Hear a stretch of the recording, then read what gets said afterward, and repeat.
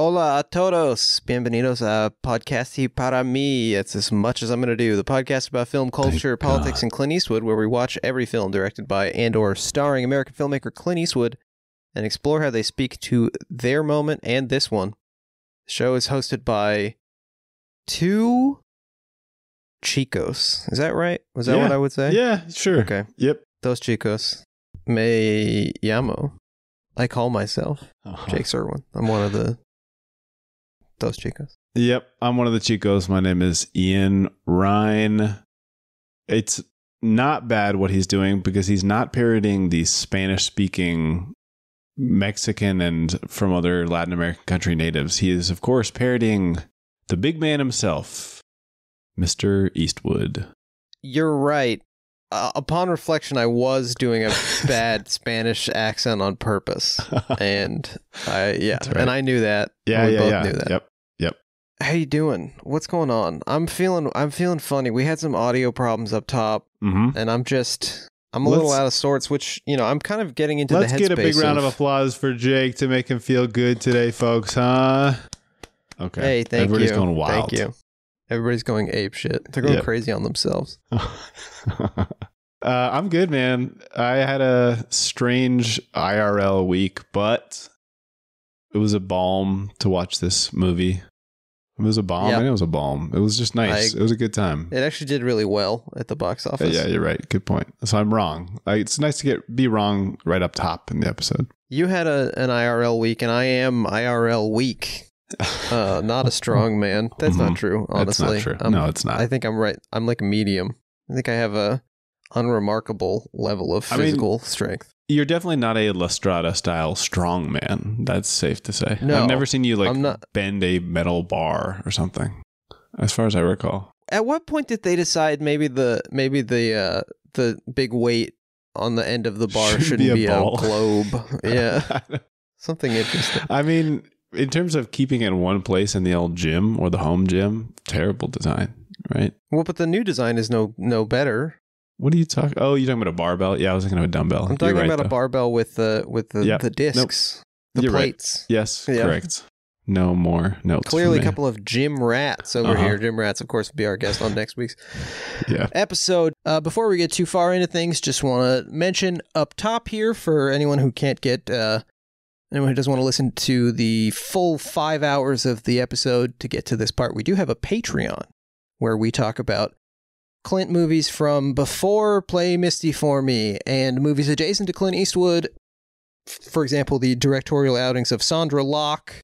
We'll talk about other stuff related to Clint. It's a whole lot of fun. It's only $5 a month. It gets you 2 episodes for $5 every month.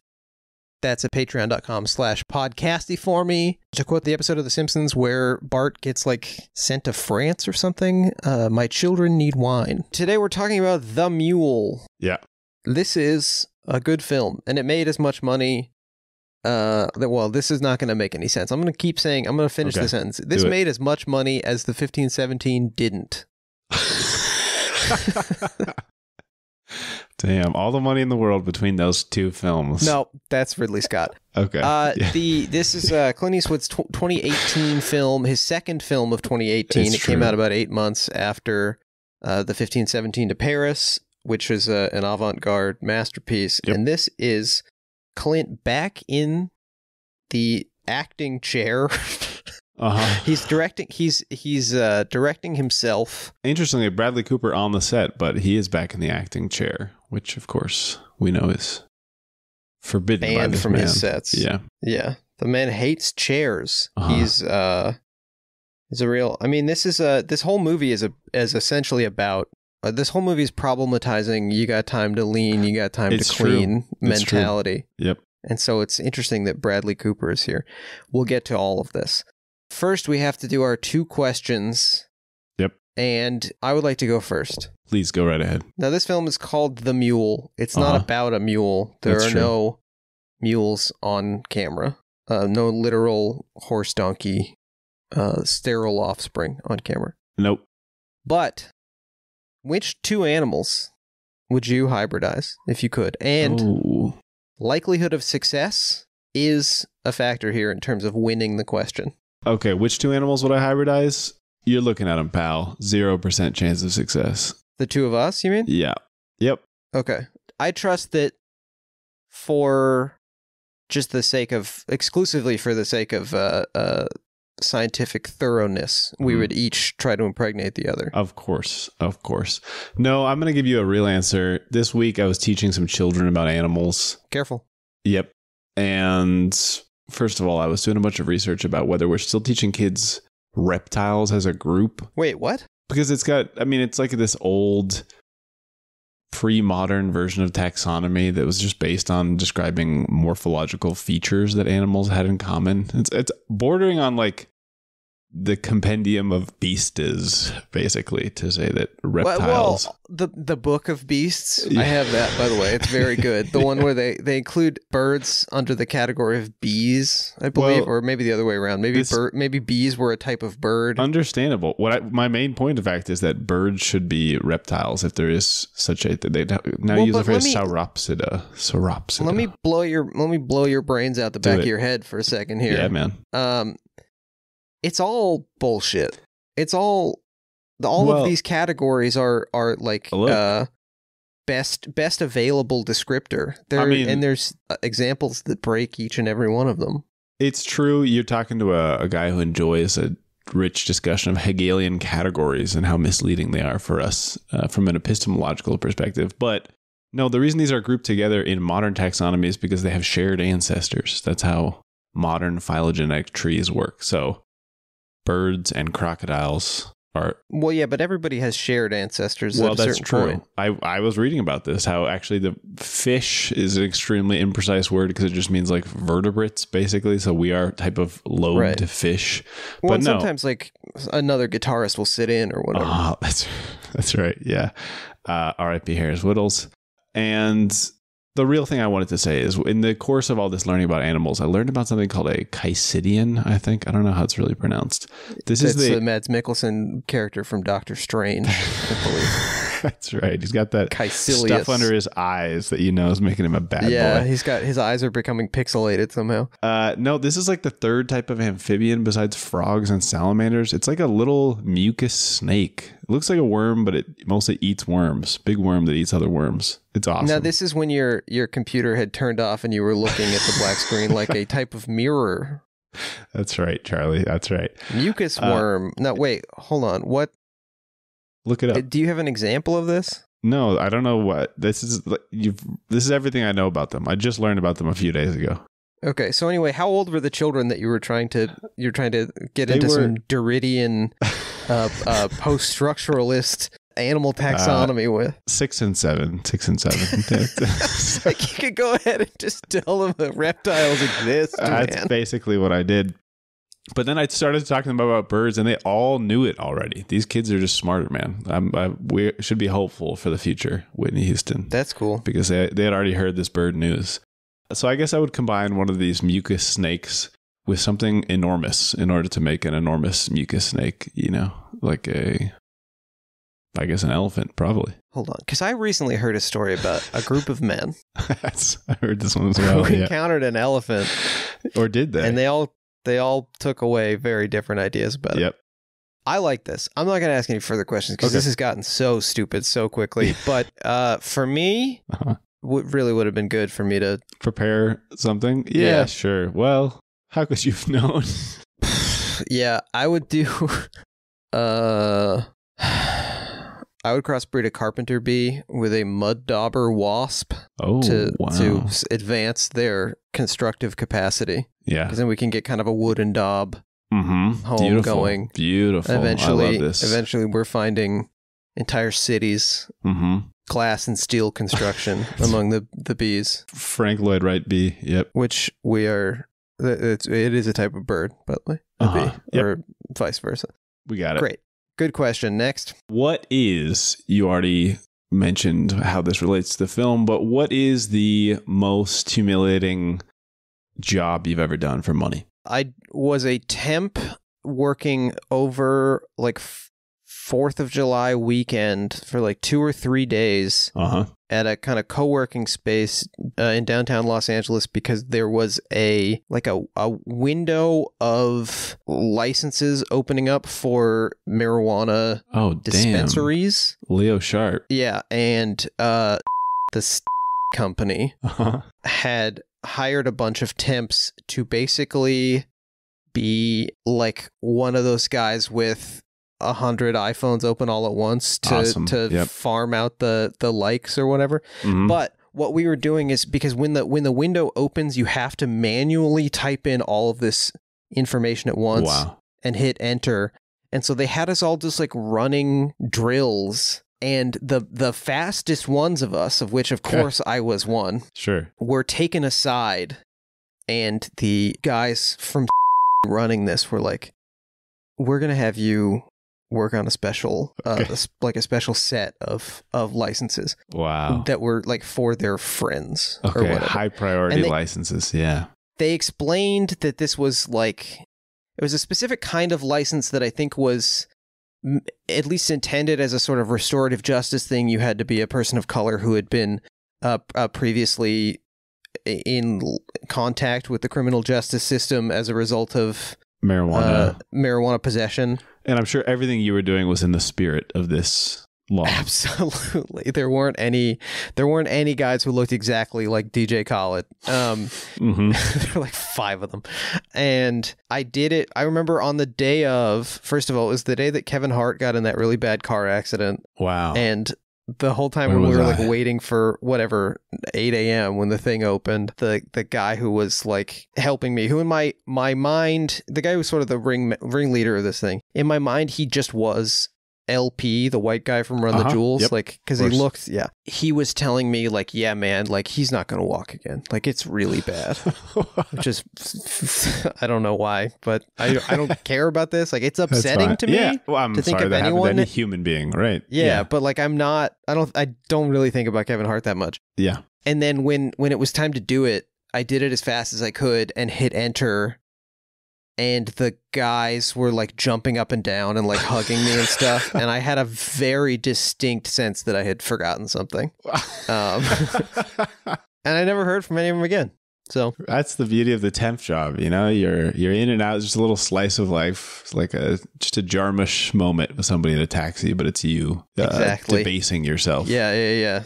Helsinki Day and Night or what night? Yeah.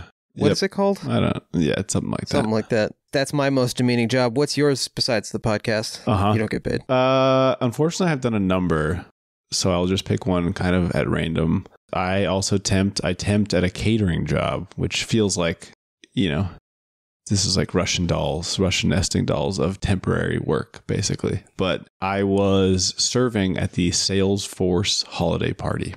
You sure were. Yep. Yeah. Slay queen. Yeah. I wish I'd been serving something, but I was just serving mucus worm, I guess, because I was just wandering around all these tech bros. And wouldn't you believe it? You were passing apps? I was passing apps. That's exactly right. I was FOH front of house. So I was refilling stuff, passing apps. I wish you would get the FOH. Yeah, man, me too. Of course, I did run into some people that I knew because I am from Silicon Valley, and I was not embarrassed to be working a working class job while they were working something that probably paid them $130,000 a year minimum starting salary. To make a product that no longer exists. Correct. And maybe never did. Yeah. Yeah, because in fact, I knew that I should not be embarrassed because my job was more real than their job. So right. I was just embarrassed by just the conjunction of these two things. The thing that I didn't really want to be doing, and now being in a social position where they don't quite know how to treat me because they do want me to go get more apps, but also more little tiny we went to high school or whatever together or something. Yeah, but it was fine. I think it's, you get yelled at by a person. The beauty of being a temp catering worker is that I knew I would never see any of these people again. So I got into a fight with somebody about Venezuela just for fun, basically, just to pass some time. It's 2016 or something. And yeah, we'll say that was it. I don't know if it was the most immoral job that I've ever done, but just nice and low where they like us. I mean, look, I don't mind that. Mm-hmm. Do you remember any of the apps that you had? No, absolutely not. Don't remember any of that business. Extraordinary conclusion to the story. Thank you very much for that, that question, sure, Ian. It's time for us now to transition into talking about The Mule. The Mule. Now, this is, of course, as I mentioned, a Clint Eastwood film directed by. It was released December the 14th, 2018, 8 months after the 1517 to Paris. 2 months after Bradley Cooper's A Star is Born is released, which is for a long time, gestating as a Clint project. We'll talk about that in a little bit. This film is, well, you know what? Because of the nature of the subject matter, let's go back to an old standard. Let's tell the people where they can watch the film.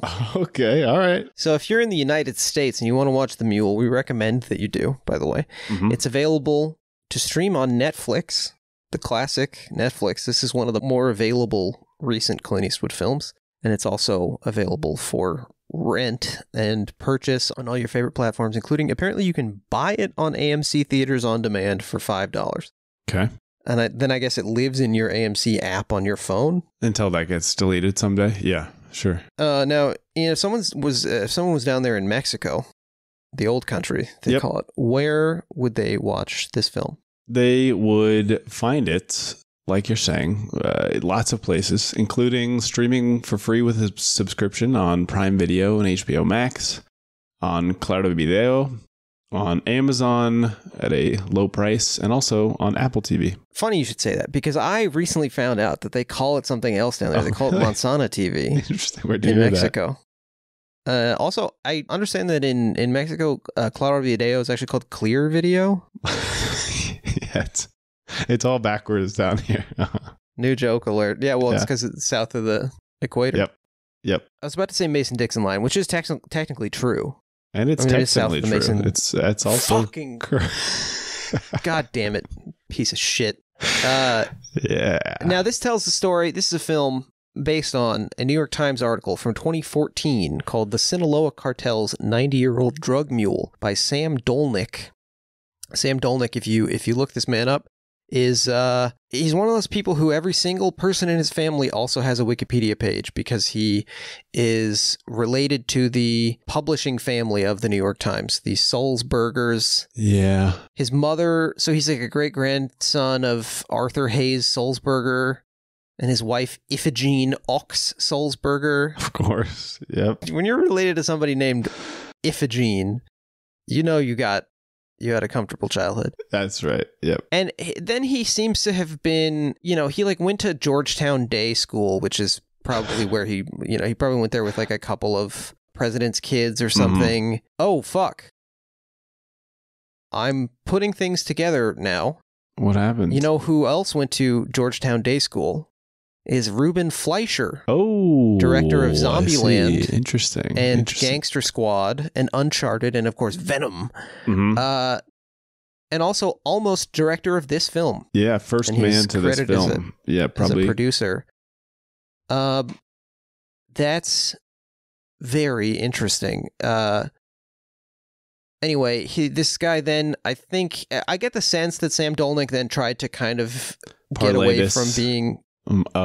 being a fancy lad, because he becomes a foreign correspondent in Delhi for the Associated Press, and then he's like a sports editor for the New York Times, but he covers like amateur cage fighting. Yeah. Yep. So it seems like he tried to get dirty, which I guess of all the things to do with your connections to the New York Times is one of the less objectionable than I could think of. Yeah, I think so too. What do you think about this? I mean, I think interestingly, other rich kids, scions of rich families, have gone into journalism as a way to avoid, like you're saying, being a fancy lad. And doesn't really work for this guy, because that's his whole fancy laddom is related to journalism. Is journalism. Yeah. But it seems like he was maybe trying some stuff out. I don't know the man. Yeah. I don't know. He won some kind of prize for covering privatized halfway houses in New Jersey, which is a good thing to definitely try to expose journalistically. Although I haven't read the article, so maybe he's nice to them. Who knows? Exciting new halfway house venture in New Jersey. Yep, worthy of attention. Private money will solve this problem. We don't know.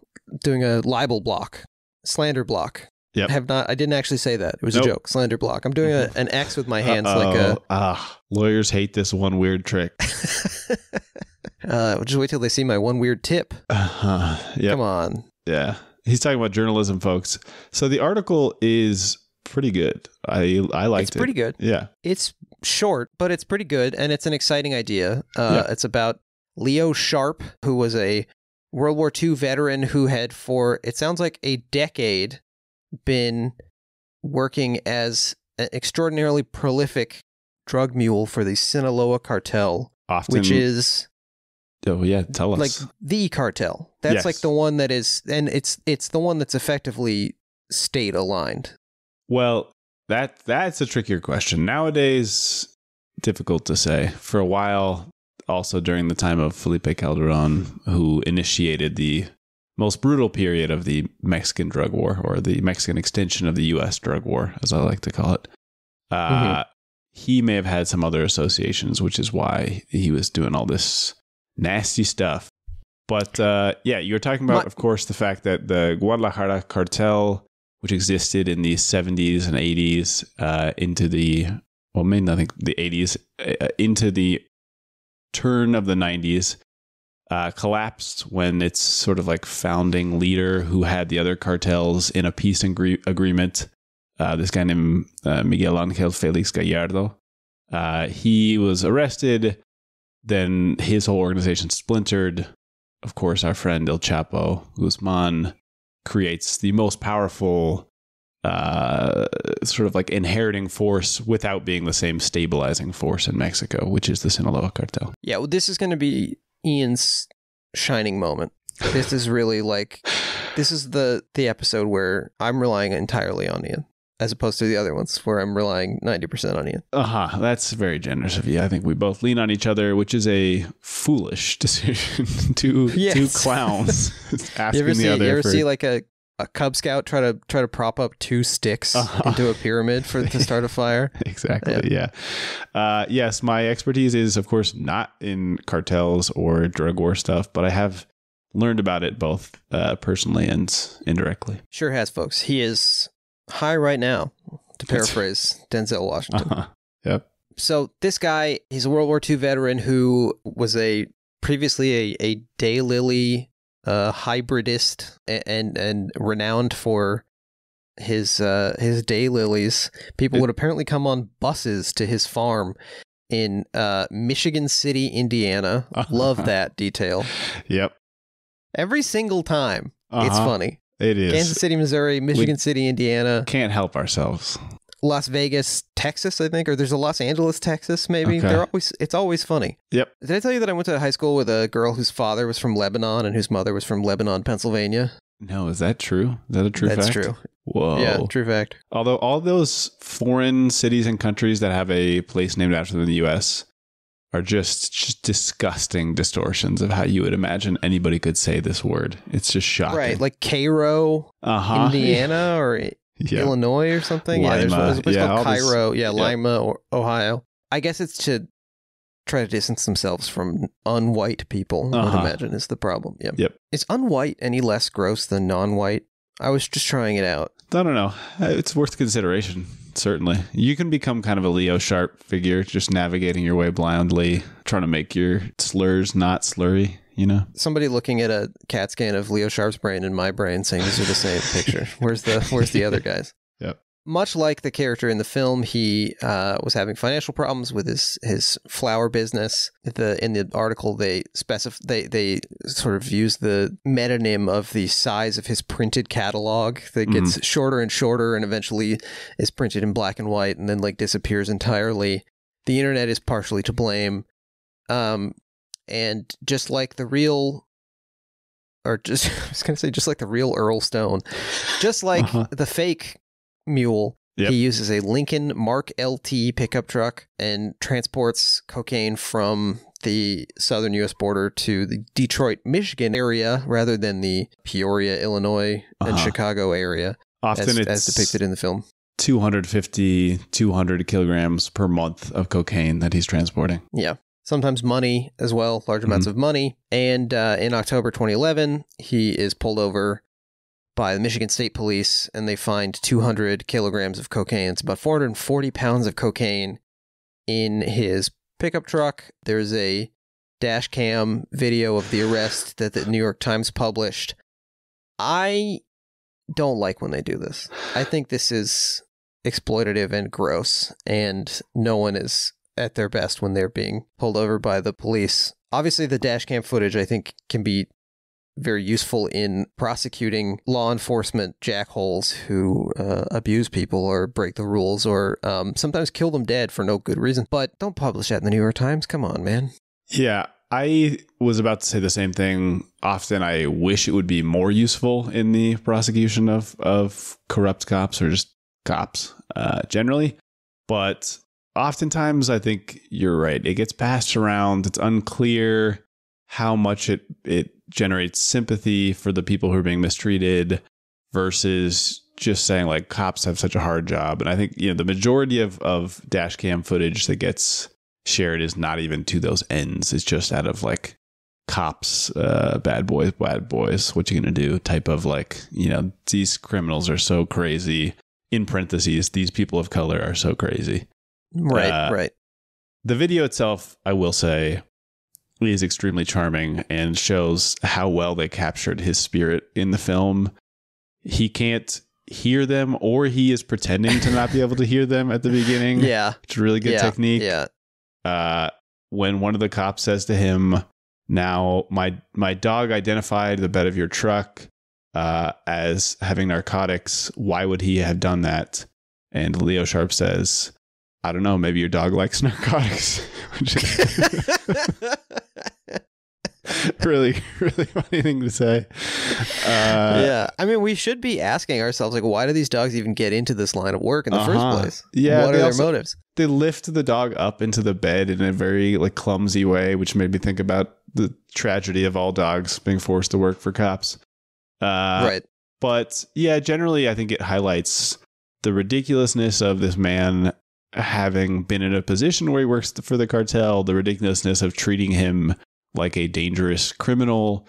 All of it comes forward, and maybe his canniness in sort of like working his angle a little bit as well. And the genius of contracting an extremely old white man to be a drug mule, because there are so many tools in his Swiss Army knife. Yeah. As we see in the film, they use basically all of them. Yeah.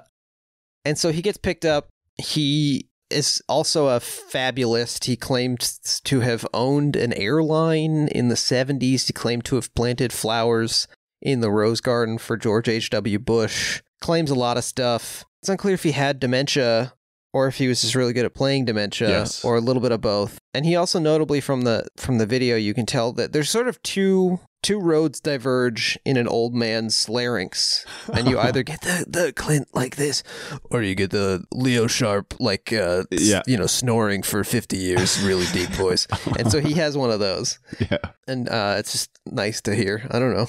It is. At his trial. He this is like, it's either insanely funny or one of the saddest things I've ever heard. It is those things. You're right. He had a daughter. He died in 2016, December 12th, 2016. He had a daughter who lived in Hawaii and apparently enjoyed a fairly good relationship with her. So that part is fabricated a little bit for the film. But at his sentencing hearing, he says, I'm really heartbroken I did what I did, but it's done. Mm-hmm. Which is a very Earl Stone way of seeing things. And he also made a plea to the court that instead of serving time in prison, he could pay the $500,000 penalty he owed the government by growing Hawaiian papayas. And what did he say? Quote, it's so sweet and delicious. I think this is so cute. My girlfriend was also overwhelmed by this news to hear that this man was really just like being exactly what you would expect. And I think it's such a beautiful blow to the carceral system to see, like, first of all, yeah, he should do that. That sounds great. This old man wants to just use his horticultural skills to spread the wealth of Hawaiian papaya. Great. It doesn't, the irony is not lost on me at all, although it seems to have escaped Sam Dolnick's magnifying glass, that both of his careers involved driving plants around, driving plant products around. Correct. Exactly right. He had one career, basically. He did. He just had sort of a shift of focus.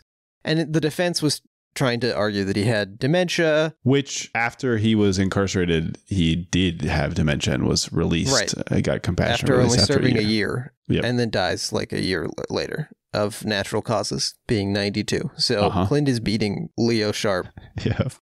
And he's buried at the National Memorial Cemetery of the Pacific in Honolulu because he was a World War II veteran. So we salute you, Leo Sharpe. He had big mutton chops. He looked kind of like, what's the name of the guy who was in a bunch of Clint Eastwood movies? Mark Margolis. He looked a lot like Mark Margolis, actually. Yep. Would have been a good performer in the Ruben Fleischer movie of this that would have sucked shit and ass. That's correct. Yeah, the like badass version of the story. Right. With, I would imagine, like a lot more threesome scenes somehow. That's right. But anyway, that's Leo Sharpe. This movie is written by Nick Schenk. Hey, big Nick Schenk back, is folks. back. Nick Schenk, who wrote Gran Torino, which weirdly moved the action of the inspiration from Minnesota to Detroit. Yeah. And this film moves it from Detroit to Chicago, Peoria. Very strange.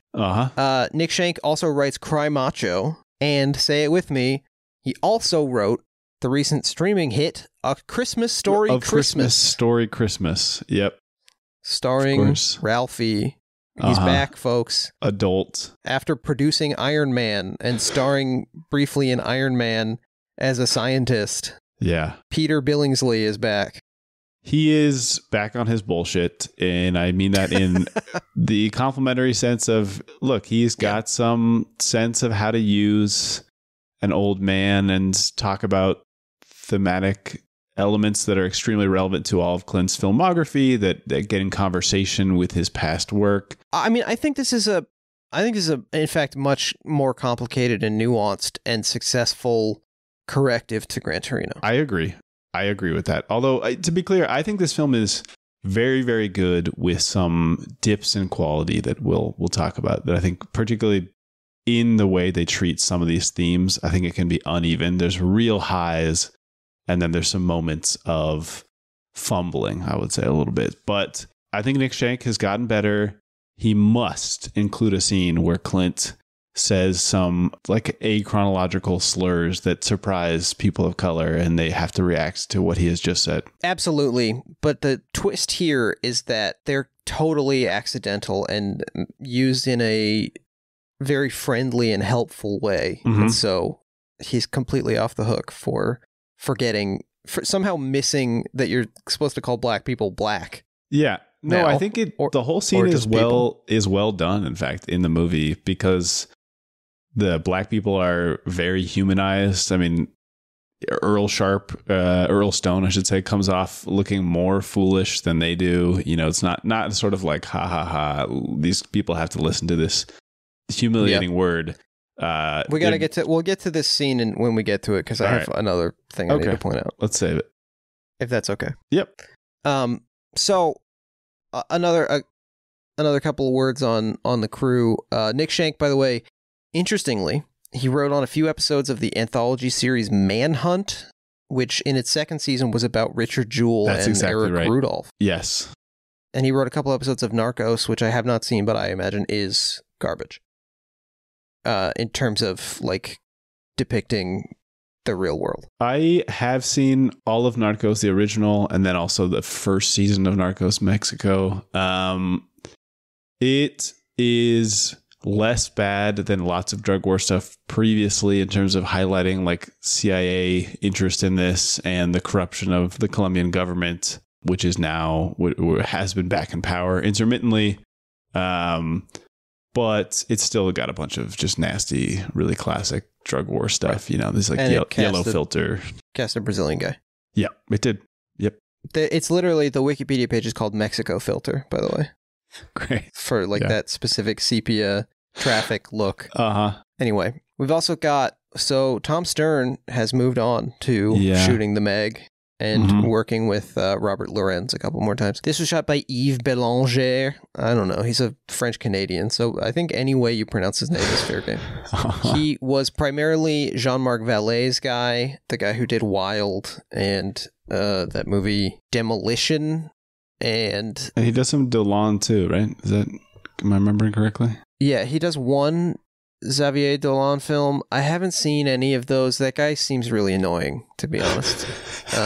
And like the thing where the guy, I've seen the clip where the kid pushes the aspect ratio to the side, and that's like music video bullshit. That's some Vimeo staff pick nonsense. Get out of here. He also shoots a film called Indian Horse, which is a Canadian adaptation of a novel by a First Nations author. Produced by Eastwood, right? Produced by Eastwood, which we will eventually cover on the Patreon. Mm-hmm. It's about a kid who survives residential school to become an ice hockey phenom. So I don't know. And he also shot a movie called North Star that last year was the directorial debut of Kristen Scott Thomas from her own screenplay. Interesting. Stars Kristen Scott Thomas, Scarlett Johansson, Frida Pinto, and Sienna Miller from American Sniper. That's right, yep. Seems to have vanished into the air. I don't know. So I guess we'll cover that on the show. Okay. And he's also shooting Juror Number 2. So yes, yep.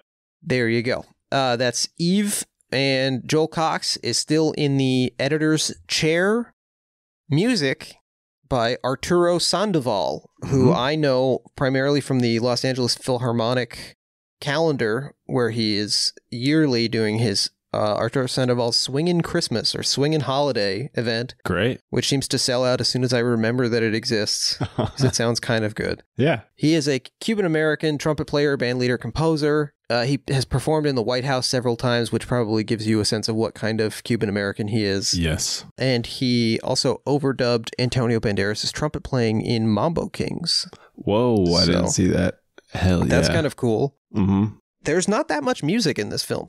No. And what music there is doesn't stand out, to be perfectly honest. I was happy that there was not that much music in this film. I historically think that unless he's got something really, really great cooked up himself or his son's on top of it, or it's like Honky Tonk Man, his last few films in their music choices, I think, tend to do better when they're pared back. I think that's probably right. I do think it's nice that, maybe Clint just thought he needed a little bit of music for this and was like, let's get a jazz guy. Let's get like a famous jazz guy to work on this. Why not? Now, in the production design chair, this is very interesting to me.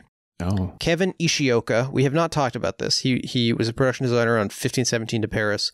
Production designer on this, on Richard Jewell. Also works as art director on Deep Rising, the Stephen Sommers film that's quite fun. The Negotiator, John Woo's Wind Talkers, The Chronicles of Riddick, hell of an art-directed film. Mm-hmm. Flight Plan Next, which is the movie where Nick Cage has like premonition powers and sees Jessica Biel tied to a wheelchair that explodes. G.I. Joe, The Rise of Cobra. Interestingly, this man who production designed this film, art directed Sully, also supervising art director on Avatar. Whoa. Isn't that crazy? Yeah. This is a film that is, you just need to pick a truck, kind of. Yeah. Maybe it's nice to do a bit of this after you've done Avatar. I suppose. Yeah, no, he also worked on Batman v Superman, Dawn of Justice, and Rebel Moon Part 1. Okay. Worked on Dunkirk. Snyder Man, huh? The Amazing Snyder Man. Yeah. Is that anything? So that's basically what we've got in terms of the front office over there at El Paso. And you were starting to say, so he gets grabbed by Ruben Fleischer, is with him for like a year or two, right? It doesn't go like anywhere. Go anywhere. Yep. Uh-huh.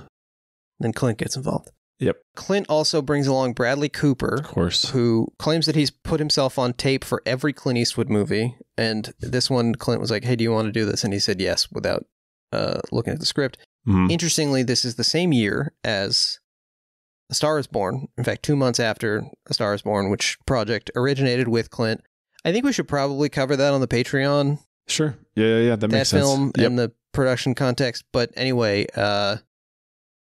Cooper was probably the front runner to star in that film when Clint was going to make it. Mm-hmm. Although basically everyone and their mother seems to have been in conversation for it. Clint, at one point, so it was going to be Beyonce, then she got pregnant, and then Clint wanted Esperanza Spalding. Whoa. Which just that's real old white guy brain stuff. Yeah, it is. But anyway, no offense to her, she's just not. No. I don't think it is. You know, to go from Beyonce to Esperanza Spalding is a very interesting choice. Right. But we've got Clint as Earl Stone. I really love the beginning of this film where he. Oh yeah, me so too. we open on his business is booming on his daylily farm, and we open with him immediately being like saying some racist shit to a Mexican guy who works for him. Yeah. I'm with you that somehow magically this did not come off as Gran Torino fumbling. Maybe it's because I have a better sense and can sort of more confidently navigate like how white men interact with generally Latino like farm workers or like garden hands and stuff. I think it was a nice balance of making jokes at both of the participants' expenses and treating everybody humanely. I don't know. What do you think? Yeah, I mean, he calls the guy's car a taco wagon or something, but then he makes a couple of different jokes in Spanish. And you just get the sense that this guy, obviously this sets up that he is familiar with working with Latino men. And he's like too comfortable. He's the kind of white guy who thinks he can't be racist because they're his buddies, and he still is. But also the white guys know that he's well-meaning and have a complex relationship with him, basically. Yeah, that's what I mean. Thank you. Yeah, and then, you know, we get that scene later where after it all goes to shit, where he gives them money and he says, I wish it could be more. Yeah. Yep. Which, you know, he, I guess, at the very least, doesn't have to say that. No. Whether and I think true. At least the way that the guys act it effectively communicates the idea that this is not like that syndrome where, you know, white parents think that a housekeeper is like a member of their family and the housekeeper thinks they're like shitty employers, basically. But they seem to just know that he's a guy in a tough situation and think that he's nice enough that they feel bad for him, basically. But he's not in the tough situation yet, because first he's got to go to the Daylily convention. That's right. Yep. Channeling a famous Minnesotan here. Can't tell you what hotel the convention is held at, but there are 2 trees involved. Yep. So Mitch Hedberg. He walks in and he is in ultimate swag mode. He's got the seersucker suit with the bow tie and the pocket square. That's right. And the little like lapel pin thing of a flower. He's got the little straw trilby hat on. Yeah. He's got the sunglasses that are not formal somehow. Like, this is such an old man look to just wear the truck stop sunglasses with a suit. And it's so effective somehow as diverging from the cool that we have historically seen from Clint. This is a different type of charming. Exactly. Like a little bit clownish and ridiculous, but everybody still likes to engage with it. Yeah, he's a little dandyish. Yeah. But I think it's wonderful as a choice that I think we have to track throughout the movie, thinking about Clint as a charmer, as a man who's maybe been more concerned with like winning people over, conquests, romantic conquests, his own job, right? All these things that are also going on with Earl Stone, you know, seem to pair 1-to-1 with a lot of Clint's real life business. But it's not a recreation of Clint, which I think is much more interesting and a much stronger artistic choice to say, like, this guy matches, but he is his own guy, a different type of guy. There's a sort of almost running joke. It happens twice, which is not quite enough, where people think he's doing a Jimmy Stewart impression when he's just being himself. Oh, I totally disagree. 2 was perfect for me. 3 would be too much. I don't think it reads properly, though. Like, I think it's not telegraphed exactly correctly. Like, it's borderline confusing. It's true. It is the way that it is approached. That I think the second time it comes across a lot more clearly than the first. Well, it's because he reads a whole poem about his deceased dog. Yeah. We get here he does talk about how he misses his dog. I think that is the true. Joke. Yeah. For more recent listeners of the show, I've been trying to guess the name that Ian gives himself on the video call thing here. Today he's Molly B, which I didn't have on my list. Who'd you have on there? Okay, I've got a lot. Yep. Mr. Daylily. Okay, of course. Viejito. Yeah, that was too easy for me too. King Pimpin. Yeah. Ben Gay. Yeah. Dookie. Yep. Obviously. Of course. Mokoso. Uh-huh. Ruko. Yep. Dr. Clark. That's the name of the cardiologist that he calls out. Yeah. Maybe like glam cosmetology, just like as a name. Something I was guessing. That's the kind of stuff I've been on. Mark LT, which is the type of Lincoln. Yep. And then I also thought you might do something very funny and just call yourself the Mule. That was my last guess. But it was good. Yeah, that is the strongest. I think that I probably had a slightly different relationship to all the Spanish nicknames because those are just some things that I hear a lot. Hearing viejito is like not a special occurrence for me. That's not a brag. That's just a little old man. Right. Just something you hear all the time. People say at the market, look at that guy. That guy wants to pass you. Move out of the way for that guy, etc. He looks small. He looks shrunken for the first time. Like he looks very old in Trouble with the Curve. But no, it's a huge step. I don't know how many years. Trouble with the Curve was what, 17, 2012. 16? Oh, yep. So insanely wrong. So 6 years prior. Yep. Yeah, those were 6 aged years. It's 10 years since Gran Torino. Yeah. Last time he directed himself. Yeah, of course. He's looking shrunken, but he still tells the ladies that they're on the wrong floor. The beauty pageant's on the 3rd floor. Yep. Just a great gag. Yes. He runs into the old buddy played by Richard Hurd. Yep. Who is the I Thought You Were Dead guy. He was also in Midnight in the Garden of Good and Evil, just like one of those faces. And yeah, so he's king shit. He says, "Who needs the internet?" or whatever, and then smash cut to 2017. Oh wait, no, we also have the wedding scene. We do, yeah. So then we cut to Alison Eastwood. She's back in front of the camera, back acting with... She is doing 15, 17 shit here, in my opinion, because she's, of course, acting out... Oh, yeah. I thought you meant she was just acting poorly. No. That's not what I mean at all. Yeah, you're absolutely right. She is being forced to replay her life's experiences of having Clint Eastwood be an absentee father, but now she is doing it on screen in a dramatized way. Yeah, she has done a tiny amount of acting since we last saw her in Midnight in the Garden of Good and Evil on this podcast. She's been doing little bits of acting here and there, a lot of TV movies. And she, in 2007, she directed a movie called Rails and Ties, which is seems to be one of the most depressing films of all time. It's a lot of, I'm just reading, mentally ill, widowed, suicide, accidentally killed, breast cancer, just like so much. But it stars Kevin Bacon and Marcia Gay Harden from Mystic River. We will be covering it on the Patreon when we run out of stuff that sounds less depressing to cover. Yeah. But Alison's back. She is very weirdly CGI made up in this first scene, I assume just so that she can look to have visibly aged. It's so strange because it doesn't quite work either. It's not even like Irishman level. Right. So she basically looks the same age. She just looks like a blur. Yeah, exactly. They just put like a digital blur on her forehead. She looks like an oldish blur, and then she just looks middle-aged in the next part. We should say she also looks perfectly fine. She looks very nice. Of course. She's and she looks her age very appropriately. Yeah. Like maybe a little bit of work, but nothing too crazy. No. I think she looks lovely, which makes it all the stranger that this is happening. Right.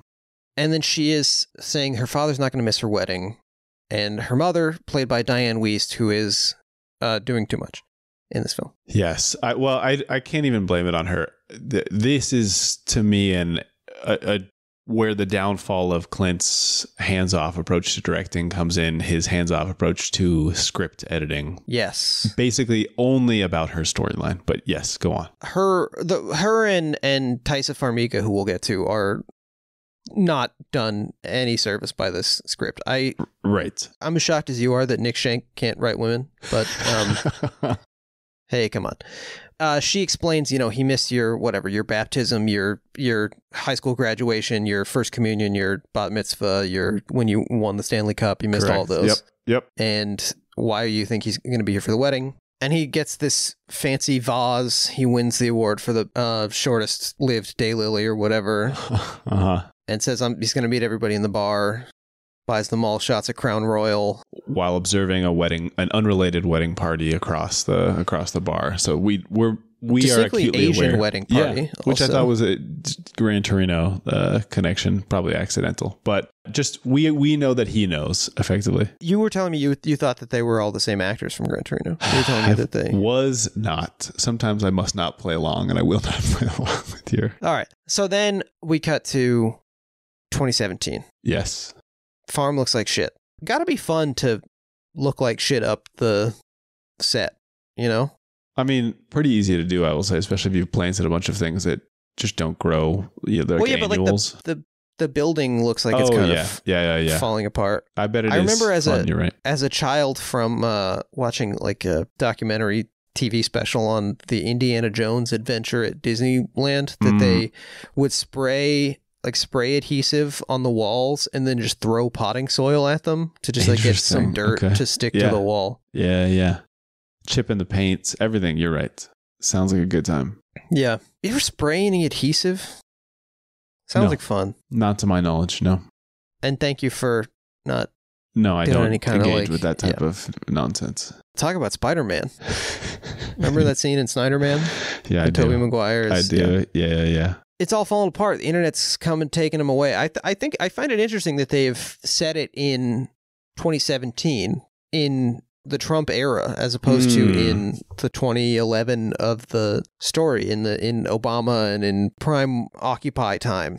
The only thing I could think about that was the expediency of like age and cell phone and car stuff. But you know what? It's not like, Clint's never done period piece before. I'm not entirely sure what the motivation was for this micro shift. I don't know either, but it certainly takes some of the possible MAGA stink off of the film that looks on its surface like it could end up being that. It certainly is not. There's I don't think so.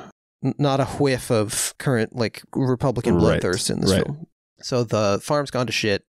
All the guys have to leave. He goes to now the granddaughter, played by Taissa Farmiga from The Bling Ring. We all remember her being in The Bling Ring. We all remember her being in, I think she's in all those Ryan Murphy things. I think she's in a lot of them. Right. Yep. Is that right? Yep. Currently on The Gilded Age. And of course, we got to talk about this. Now, Taissa Farmiga, often confused for the daughter of Vera Farmiga. Yes, I've made this mistake myself. Because Vera Farmiga is 21 years older than Taissa Farmiga. They are sisters, although I'm sure that there are some truthers out there. Sure, some Chinatown-style truthers. I didn't think someone was going to suggest that her father had impregnated her. You sick fuck. I guess I was just going to leave that in the... The fuck is wrong with it? Get off the show. No, come on. It's okay. So it's surprising. It's an age gap that would allow her to be Taissa's mother, but in fact, not the case. Yeah, she's a Ukrainian Catholic, or from a Ukrainian Catholic family, which I would imagine is the kind of family setup that can lead to... maybe not a ton of birth control. They're not bagging it up. Also, she's close friends... I'm seeing here, Vera Farmiga is close friends with Freddie Highmore, her co-star from Bates Motel, who played her son, but who is... in real life, godfather to Vera's son. So she is mixing it up, Clint style. Patrick Wilson also godfather to her son, unless... Oh, no, sorry. She's close friends with Patrick Wilson. Conjuring verse buddies. But he's not the godfather. So, which brings it to Jake's rant corner. Yeah, oh yeah. I'm prepared for this. Oh, I'm remembering. I'm actually remembering why I'm feeling punchy and weird today. It's because, say it with me. I spent too much time thinking about Conjuring. Nope. Once again, and I think there was another episode in which this was the case, but last night I woke myself up screaming. There was another episode like this. Man, what is happening over there? Okay, I'll tell you about the dream. This is boring. Okay. Talking about dreams is boring, and this is a particularly boring dream, but it's actually all the more interesting that I woke myself up screaming. In the dream, I had gone to see a movie, and I had left something at my seat, and I had to go back and get it. I don't know, like a jacket or whatever. And I went back, and the next showing had started, and they were showing trailers, and one of the trailers was very scary. Okay. And so as I was walking to the seat, I wasn't scared. Like in the dream, I didn't feel scared, but I just let out a scream because there was something startling. And then I woke up and my girlfriend's like, what? I was like, oh, sorry. I was dreaming about being in a movie theater. You know what? I'm big braining this now extremely hacky comment about dreams being boring to share your dreams.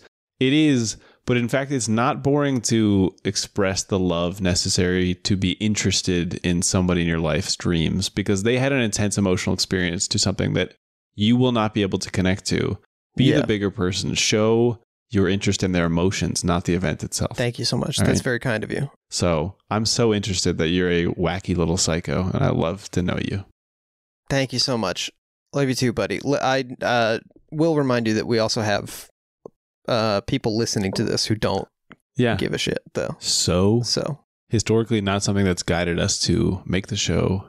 So the weird fucking thing about Taissa Farmiga, she is also in the Conjuring films, which star Vera Farmiga as Lorraine Warren, a real-life paranormal investigator. And so when the spin-off film, The Nun, which of course is about the scary nun from The Conjuring 2, and her origins, initially haunting a Romanian nunnery. When this film came out, Taissa Farmiga stars in it as Sister Irene. Yeah.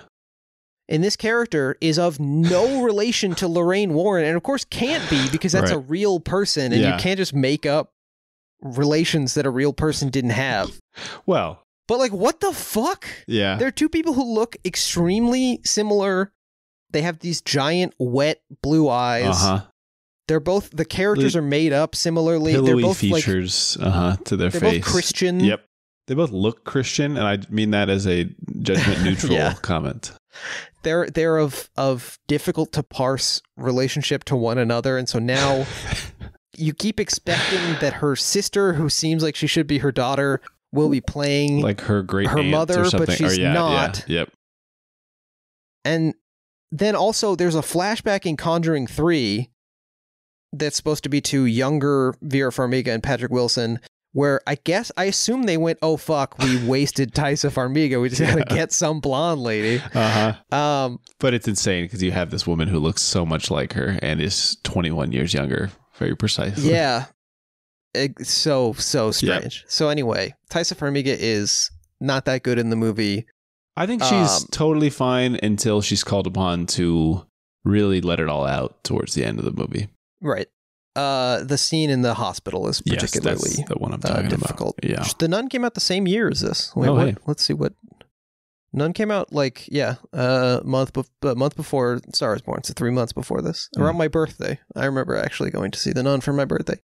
Pretty bad film, but I had a good time. Thank you so much. Same to you. Thank you so much.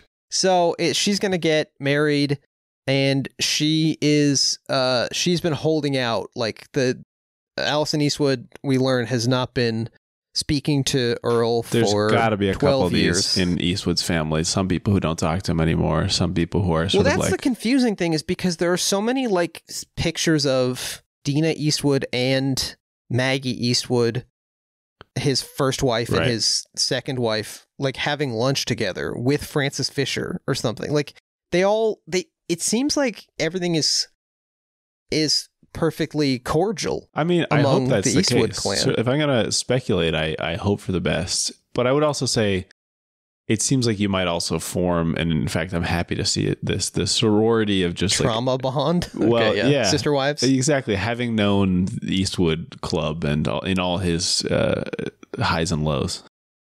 Right. I guess maybe the man might not be that present, so you need someone to talk to about him. Right. Who knows? Yep. But, you know, I follow all of the Eastwood children on Instagram. They're always liking each other's Instagram posts. And recently Scott he posted a picture where he's at the airport doing like a sort of like the baby pose, the yoga pose, if you're familiar, where you're on your back holding your feet. And Scott, who has a different mother, whose mother was married to Clint when Clint, or maybe was divorced. Anyway, they've got different mothers and of various legality. He commented like, ha ha ha, the airlines really make you assume the position, don't they? Or something like that. Like, stupid. Just, you know. Yeah, just lads nice, chopping it up. Yep, half brother stuff. Yeah, that's... But not so with Earl Stone. No. So everybody has stopped talking to him. His ex-wife does not talk to him. His daughter does not talk to him. The sons-in-law have an interesting presence to the film where they're kind of just like apologetic weaklings, beta males or something. I don't know. They're basically like in Monty Python. They're not appearing in this film. Right. They're just not. They're not. But really they are there, which makes it funnier. But Ginny is the granddaughter. Yes. And she right. was hopeful. She still maintains a relationship with Earl Stone. So when he shows up at her pre-wedding and he was supposed to brunch, cover the drinks for the wedding. And she is sort of like not totally forgiving, but understanding of his foibles. While when her mom and her grandma get there, they say, like, we're not going to stay if he stays, basically. I can't stand to be around this man. Right. It's one of us. Yeah. And why? Because he was spending all his time at his work. And then we learn later that he says, I was on the road 60 hours a week to provide for this family. But then his ex-wife clarifies, well, you were on the road giving each other little trophies, like buying drinks for each other, all the things that we did see him do at the beginning. Oh, another name I thought you might have was Okay Fiancé. That was another name on my list. Good. Then, this mysterious brown man appears from the wedding party. Now, this is different Victor than the Rasuk, real story. Which I think is an interesting choice. I think it's maybe intentionally a non-racist choice, or maybe not. Maybe there's other concerns, but yeah. And well, in the real story, it seemed unclear to me that they had pinned down who this came from. Yeah, if it was just a story that in the real story, Leo Sharpe had been connected to Mexican drug trafficking organizations, DTOs as they call them in the trade, through a Mexican laborer whom he worked with. Which is, of course, much closer to the stereotype which mixes classism, racism, migration, xenophobia, drug war, conservative terror, that all gets into this like beautiful hardened chain of why these people are awful. Check out Sicario: Day of the Soldado, everybody. That's right. In case you thought the missing link in the chain was Islamic terror. So, yeah. Literally opens with, that movie opens with like radical Islamic terrorists crossing the U.S.-Mexico border and like kneeling down to with a prayer rug like on the fucking banks of the Rio Grande or something. Yep. And then they walk into Kansas and blow up, like suicide bomb a Kmart or something. Yep. That's right. Fucking evil shit, frankly, to put in a film. Also fairly dull. Yes. Anyway. But I think not unreasonable to mention Sicario, because obviously these are the types of films in recent history that have allowed American audiences to engage. And I would say the first Sicario, at least you and I saw it together, I believe, and we both thought it was at least morally gray in a way that was interesting, concerned with like DEA corruption and treatment of women by law enforcement machos, and while also maybe holding some questionable views about Mexico, which is sort of like the 2000s era Mexico drug film, or like I watched Traffic in preparation for this film, a film with extraordinarily like liberal drug politics, where at the end it's like, why aren't we worrying about treating these people?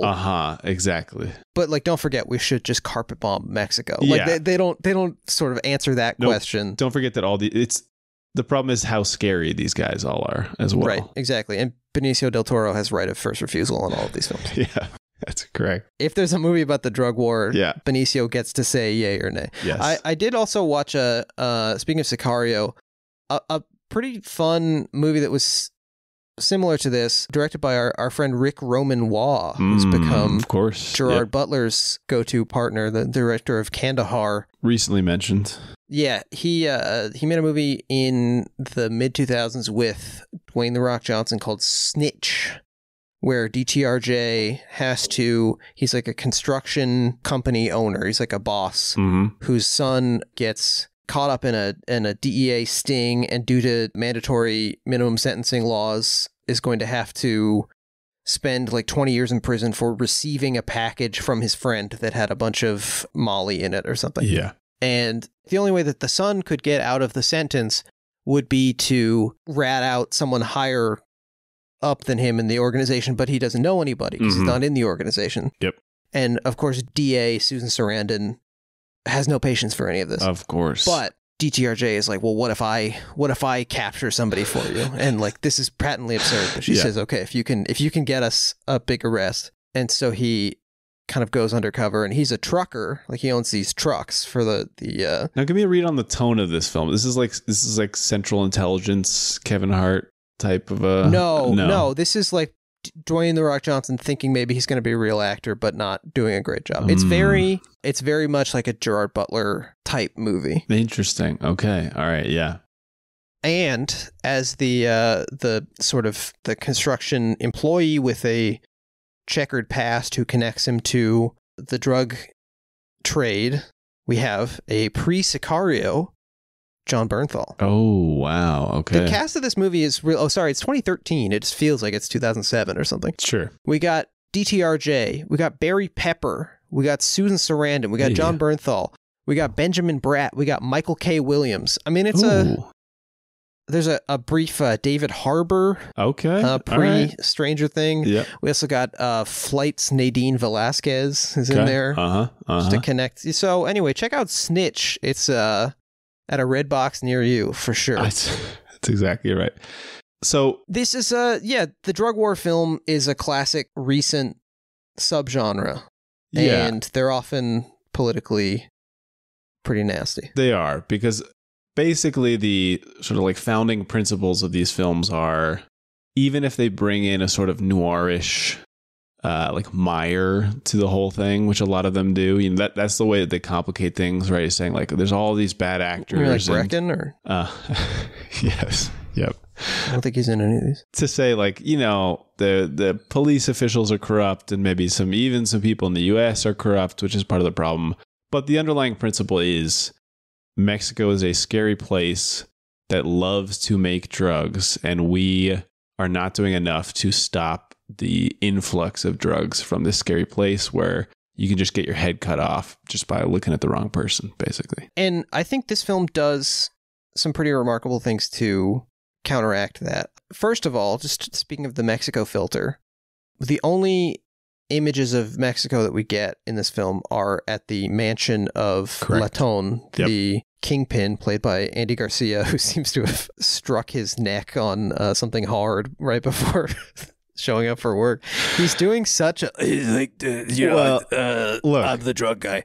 I have to address the fact that for any Spanish speakers, the film is a very interesting mix of spoken Spanish by somebody like Andy Garcia, who is extremely not just Cuban, but Cuban American in his Spanish. But he's like, in a way that I respect, he's doing about 1% work to turn it Mexican. Weirdly, there are a lot of New York actors in this film. There are, yeah. And then you have Ignacio. I don't know if he pronounces it Italian style, like Argentinian people love to do. Sarricchio, probably. He is doing a much better job at doing a Mexican accent, but he is also clearly just an Argentinian guy, you know, doing a very good Mexican accent. The guy playing Julio. Yeah. And then sometimes you just have Mexican actors who, when they speak, it's sort of like, oh yeah, this is like what Mexican Spanish sounds like. Forgot for a second, because this is the real, this is the real thing, which is an unusual patchwork. And then also Andy Garcia is like speaking English a lot of the time, which is fine. Like most of the time. It's just like a Hunt for Red October type of like, who cares, whatever. Yeah. But it's interesting that the only images we get of Mexico are of a beautiful mansion with a very broad green lawn. Correct. And we don't see any drug use in the film at all, which I think is a smart choice. Because often these films will show you, you know, some inner city hellhole no-go zone, with people nodding on every corner, and typically, like in Traffic, you get like the white kids who end up there and get strung out, and that's like the greatest tragedy of all. Yeah, for our Richard Jewell episode, I was reading about journalistic malpractice and came across Jimmy's World. Are you familiar with this? This is like a total... I'm very familiar with Jimmy. I took journalism 1. Okay. Yeah, I know about Jimmy's World. But that's the type of stuff we're getting in these films usually. It's like Jimmy's World. Like, famously fabricated Washington Post story about 8-year-old kid or something. It was like 5-year-old heroin addict. So that's what we get in these movies, is like, this is what happens, right? This is where these drugs... And I'm not trying to downplay how drugs can ruin people's lives, certainly. But I think it becomes this extremely blunt tool that's wielded to bad ends in most of these pictures. I got to tell you, while we're bringing up Jimmy's World and Journalism 1, we also had to read a story by Shattered Glass himself. Of course. What was his name? Stephen Glass? Yeah, yep. Right, which was written and directed by Richard Jewell screenwriter Billy Ray. Of course, by the way. yeah. But we had to read a story by him that was a fabricated profile of a sort of a .com wunderkind or something, who had a company called Jukt Micronics. Oh, this is the one that he made the website for and stuff, right? Jukt, Jukt Micronics, and that's just stuck in my head for the rest of my life. You're correct to say that Jukt Micronics is incredible. I believe this is maybe the story that triggered his exposure because people tried to find it. I believe so. And there was a Palo Alto number that they called, and it was so clearly his brother, his friend or something, pretending to be hey, CEO of Jukt Micronics here. What can I do for you? Man, it used to be so easy to get away with stuff. That was true. Stephen Glass, he was born a year too late to get away with that. Scot-free. Exactly right. Yeah. Anyway. So drug films, I think one of the ways that this, I'm going to say now just the word juked is in my head. It jukes away from these problems. Is that, first of all, the guy getting involved is a elderly white man. The reasons that he's getting involved with the drug trade are extremely clear, and they're made the focus of the film a long time before drugs even get into the issue, right? And it's sort of a mix of he is probably not homeless, but he lost his house. He can't support his granddaughter in her wedding, and we find out later that a lot of the social institutions of the town are failing, right? So we can think of that as maybe part of this is he's not getting support from other places. And I think this is great. And it's also great that this is all happening to a white guy, not to a Mexican kid stereotype. Right. And a white guy in Peoria, not even in El Paso. Exactly. So I think this is, treating the issue separately because of course that is why most people in Mexico also get involved with the drug trade, right? It's not out of some sort of cartoonish interest in shooting people or trafficking humans or something. Right, exactly. It's why would you get mad at somebody in San Francisco for working for a tech company? It's correct. That's where the jobs are. That's the industry. Coal mining. It's bad for you and bad for the town and bad for the environment, but you do it because that is what's available too. Well, it's the same thing with the tech industry, to be clear. Yes. Yep. Bad for you, bad for the town, bad for the environment. Correct. Yeah, I was really blown away because I had not watched the film prior to watching it for this podcast, and blown away by how much it contextualizes not only Earl's, he shouldn't be working at this age, he shouldn't have to, and how much it centralizes Earl's difficulty in making a living and also the total abandonment of social institutions around him, like the VFW, like the family, frankly. Yep. Like the ice rink. Somebody mentions the ice rink, which that's literally in Ben Affleck's The Town. Yeah, it is great. Ben Affleck's character literally has anonymously paid to fix the ice rink with the proceeds from a bank heist. You also get foregrounded is the evil of these institutions, like the bank that is foreclosing on his farm, like the insurance company that won't shell out for the VFW haul. Yep. Even the DEA agents, which we haven't gotten to, but the DEA agents are all focused on career. They're all talking about how to, make big cases so you can get the fuck out of Chicago. Nobody wants to be where they are. Everyone is very distinctly in this late capital moment that we're all in, trying to fuck over as many people as you can to just get out of the shitty situation you're in now, because ideally there's a less shitty one somewhere else, and it's a sort of a moving target. Yeah, I want to shout out friend of the show Glenn, who on his Letterboxd review highlights just this little slice of life discussion between Michael Pena and Bradley Cooper where Michael Pena mentions having 5 kids, and Bradley Cooper sort of like does a double take and says like, well, how do you make that work with this job? 5, I think both like hours wise, and probably, you know, they probably make like whatever, $40,000 a year or something. Right. So I don't know. I see listings for the FBI and stuff on LinkedIn a lot, and they pay pretty well. Okay. All right. Well, then they shouldn't be. I mean, they pay like $100,000 a year, which is not enough to support a family of 5, but is more than $40,000 a year. Well, that's, I mean, more than the vast majority of people supporting families of 5 probably make in the country. Like, but it's I'm just still fucking brutal. It's not like a full on discussion of, you know, how these institutions have failed or what the problem is, but this is what we don't get in most discussions of like, you know, Mexico focused drug war films.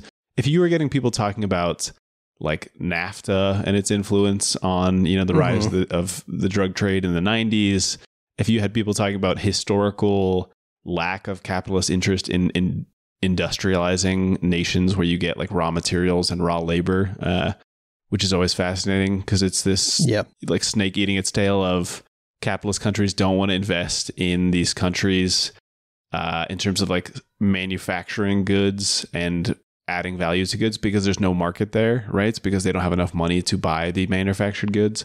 But the reason they don't have enough money is because they don't have a like manufacturing level of capitalist production. So look, I'm not saying it's reaching that level, but I think by focusing on the US and by focusing on things that people are familiar a little bit more with the historical context, right? Of like the you know, loss of manufacturing jobs in the middle class in the United States is implicit in this film. It means that everybody is like, I think, on a better page in terms of, oh, this is why this happens. This isn't just this one guy in a like Republican failure to pull yourself up by your bootstraps narrative, right? This is a guy who worked and the system failed him still.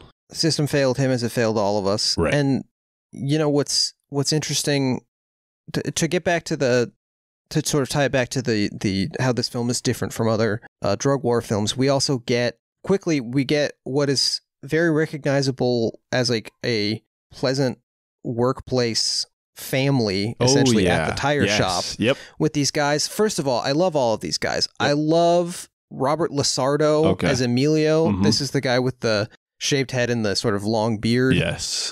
This guy fucking, speaking of working, this guy made like 20 movies last year or something. This guy just works. He's so winning in like a single line of dialogue. Right. He can be scary and then adjust it to charming like immediately. He was like an Abel Ferrara guy. He's in China Girl and King of New York. He's in a couple of like Steven Seagal movies. He's in Leon the Professional. He's in Waterworld, and then now he is in just fucking everything. You've also got Saul Hueso who plays Andres, who is the guy who ends up helping Earl with how to use the phone in a very funny scene. It's so cute. It's very cute. And I also want to shout out, this is something that's come up a lot on the podcast in my research, but I haven't talked about it. All of these actors is sort of aspiring actors who get like a background role. And in many Clint movies, he is just casting, I think, people whose faces and tapes he likes. And so you have people who don't do a lot of big stuff except for a Clint movie, and then they go back to like streaming shows you've never heard of. So many of these guys will, and women as well, they will take a picture with like the A-list star of the project they're in, just like truly a selfie, but then they'll post it to their own IMDb you page. Shared this with me. Really nice. So I've got one also of Saul Hueso with Alfred Molina. Oh yeah, and great. One of him with Maria Bello because he was on the NBC version of Prime Suspect. And I don't know, it's just cute, especially when the guy is playing in the first scene. He's at least playing like scary, tough guy. Well, they're all playing on our expectations, which I think is great, right? Saying like, these must be monsters, these drug trade guys, right? And then they still call him Viejito like immediately. They're sort of confused by what his deal is, but yeah, they by the end of the film we like these guys. These are like nice guys. They're acting, you know, he's asking like, how's your nephew? And there's a real sense of this as a job. Yeah, it's exactly, because it's not like it's pure over the top, like, you know, they're revealed to be cartoonishly nice. They're just normally friendly and engaging with him in the same kind of like recycled workplace jokes that you would use every time you saw the guy from Legal or whatever. Right, exactly. And later we also get Earl trying to protect Saul Hueso's character because he's not revealing who gave him the address of the actual drop, right. Yeah, which I think yeah. is nice. You know, he's just kind of like looking out for this guy he knows, which is a contrast to the implied evil of being somebody spreading cocaine across the Midwest. Yeah. We also got Noel G as Bald Rob. Yep. Noel G, you've probably seen in Everybody a million knows things. this He's guy. in Training Day. He's in The Fast and the Furious and Furious 7 as well. Old School. He's in Masked and Anonymous with Bob Dylan. He's in SWAT. He's in Crank. He's in, you know, he's basically anywhere that there is a Chicano gangster character. Noel G is probably just around the corner. Just a great face, great presence. Love this man. Yes. One of those guys who's like, when is he bad? Truly. No, really. And we also have, so after Earl makes the first run successfully and he starts to get sort of respected by the higher ups, we get Julio, who is played, as you mentioned, by Ignacio Cerricchio, who gets like a full scary to friendly arc as well. Well, he not only just is scary to friendly, but also asshole to friendly. Like I mean, this is also like the mean boss learning to be human again as a separate story, or like a parallel story to the drug trade to normal guy thing. Right. There's sort of two things going on in this film of interest to this podcast in my mind. There's Clint once again engaging with his own inadequacies or deficiencies as a father. Yep. And a partner as well. Yeah. And a partner. And also a film about employee-employer relationships, like a film about the workplace. Yep. Because ultimately what happens is, and we've I think just abandoned going in order with the plot. Yeah, it's vague. Yeah. Who cares? What happens is you get Andy Garcia is sort of a lenient old style, let's say, I don't know, Robert Evans type. Yeah. Fast and loose with the rules, results. Anti-technocratic, sort of like... Anti-technocratic, extravagant. If it gets done, everybody's going to do it their style, as long as I get the results I'm looking for, I'm not going to complain. The way people describe Las Vegas as running under the mob, where just because this singer didn't make the most money of anybody who'd ever performed in the casino, like if the boss liked him, it's fine, we'll keep him in there for 20 years or more. Yeah, exactly. So he gets taken out by Clifton Collins Jr. Yes. Who then institutes a neoliberal reform agenda. Exactly. An MBA style efficiency above all else. I think this is called the Taylor system sometimes. This is employed in Latin American factories that all the factory owners learn from America. They would go learn this and say okay, you should use the type of light bulbs that, create the most efficiency. Basically everything that is focused on results above human treatment. And what's fascinating about the movie is that this is exactly what gets Earl caught. This is what brings them down, because he's not allowed to make his weird stops anymore and do his strange old man stuff. Visit his friend all of a sudden. I think this is nice. And I just want to add very briefly, I can imagine, maybe this is straw man stuff, but I can imagine a critic who thought this was too unbelievable to be interesting. When in fact, I think if you dig at all in the story, this is very much what Leo Sharpe was like. He was like this kind of, guy who would stop at the Waffle House and didn't quite know how to be afraid of the right people he was supposed to be afraid of. At one point, he was being followed by the DEA, and he went through a drive-through. Yeah. And it's because the DEA, which is running exactly the same sort of Taylor system style, highly efficient, and as we see in the film, budgetarily strapped operation. And shout out to Lawrence Fishburne, who's back from Mystic River. Good to see Larry again, as always. Yep. Oh yeah. He's right in his groove here. He is. He doesn't need any setup. Behind the desk era. Yeah. They're able to catch him once he gets more efficient, because that's easier to track rather than being a human being. one of my big brain reads, and this is actually where my big brain read also transcends the boundaries of time and space. Okay. Clint has a few years early made a film about David Zaslav.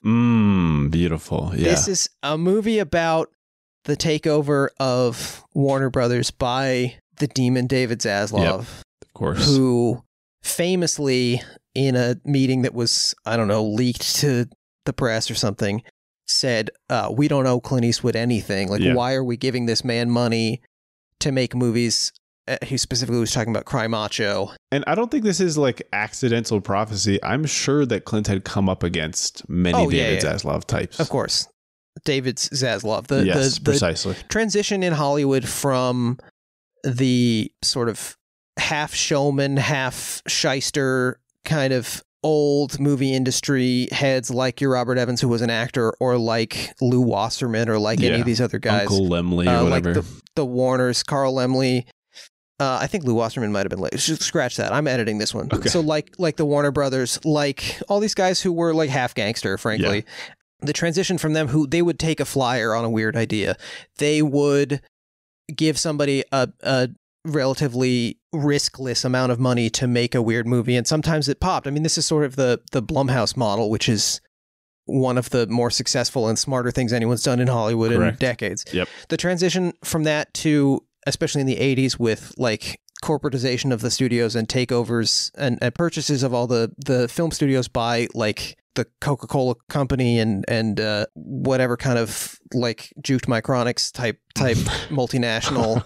And then they're just being run by MBAs who are treating movies exactly the same way they would the manufacturer of paper clips. Yes. Assuming that that's how the alchemy between however many hundreds of artists who are collaborating on a single piece with the strangeness of a moment in history and whatever's going on with audiences. Somehow all those things can be turned, like in economics, you can freeze a bunch of variables artificially and then pretend you know what's going to happen. Right. And so Clint has been making movies through all of this and has seen this pattern happen, has largely been immune to it because he's had enough success. I mean, this exact year, he's made basically this and 1517 to Paris cost roughly the same amount of money, between $30 and $50 million. 1517 doesn't really make any money, or doesn't make enough. Yeah. And then this one makes back like 5 times its budget. Yep. And so that's essentially both films making 2.5 times their budget. Who is mad? Somehow David Zaslav. Yep.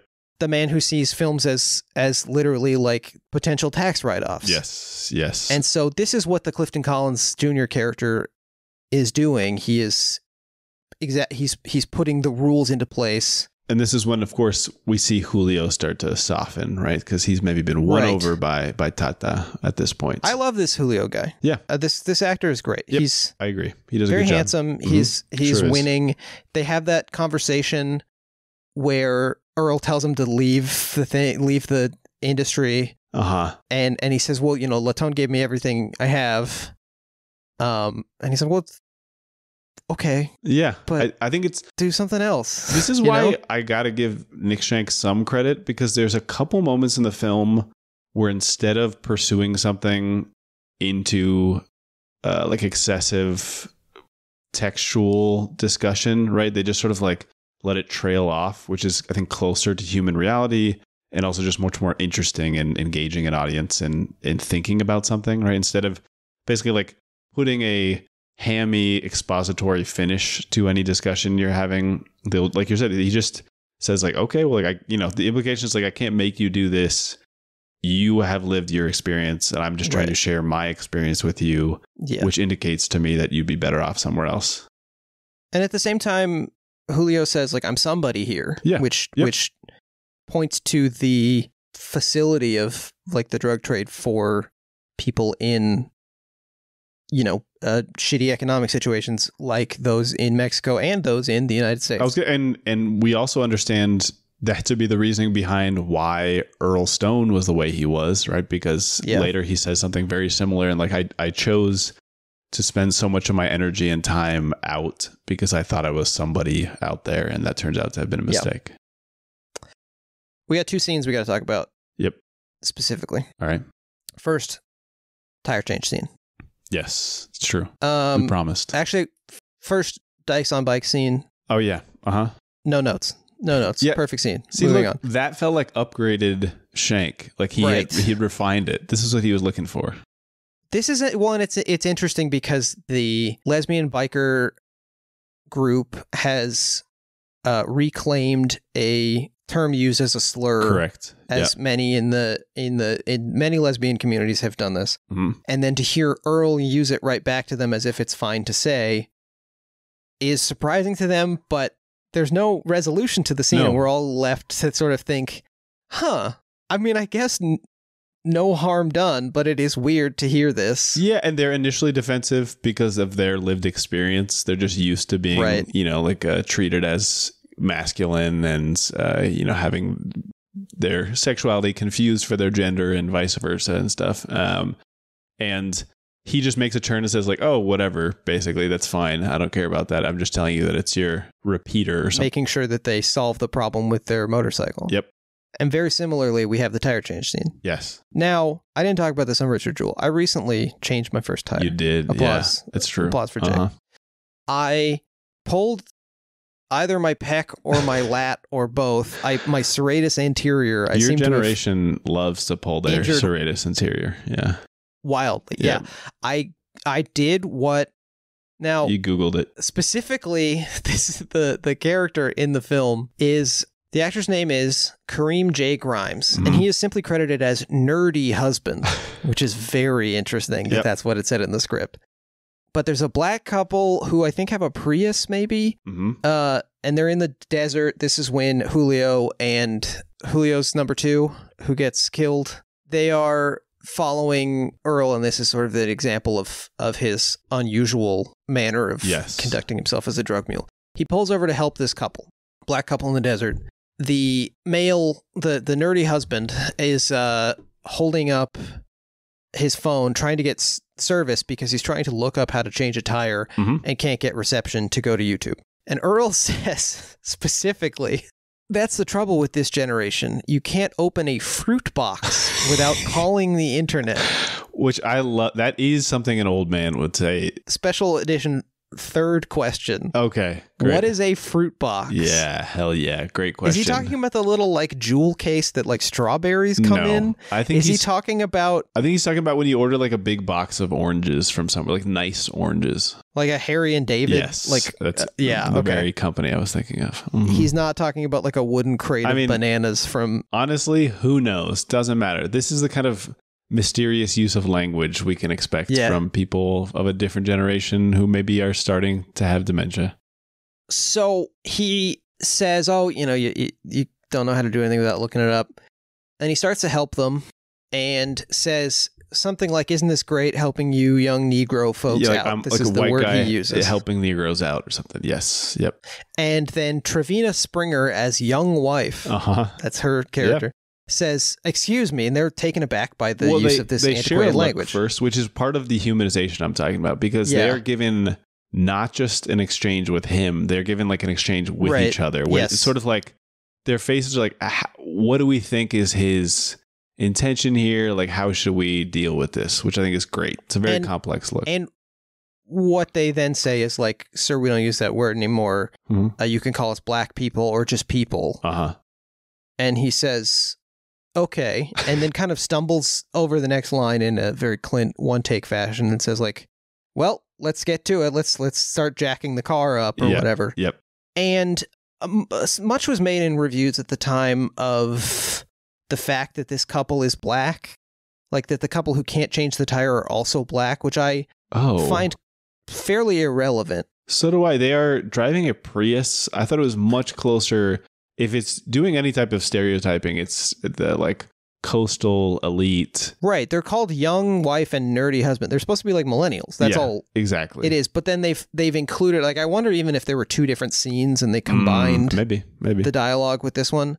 But it does really speak to something, and this is something that I get tripped up with. One of the prejudices that I have trouble letting go of is the notion that especially like older white people with backwards ideas are beyond help and should be just left out of the question of pushing toward a better world. And I think this scenes in particular, along with the scene of the biker lesbians and even the sort of taco wagon joke at the beginning of the film are indications that, like, just because an old white person has not kept up with all the ways that we're supposed to talk to each other now to minimize re-traumatizing folks who have experienced systemic racism and sexism and all the rest. Just because someone doesn't know the latest words doesn't mean that we should jump all over them and then walk away. I guess this is sort of the calling in approach. I was basically broken like a stallion about this. If you ever do any actual organizing with people and not just internet activism or like writing about these issues, and I'm not saying are non-contributions are also important. I just think they give you a skewed perspective versus trying to actually work with populations of people. And you immediately realize all the people you are working with maybe, or the majority of them hold some type of prejudice that you as a hyper educated, very like theory literate person know to be bad. And guess what?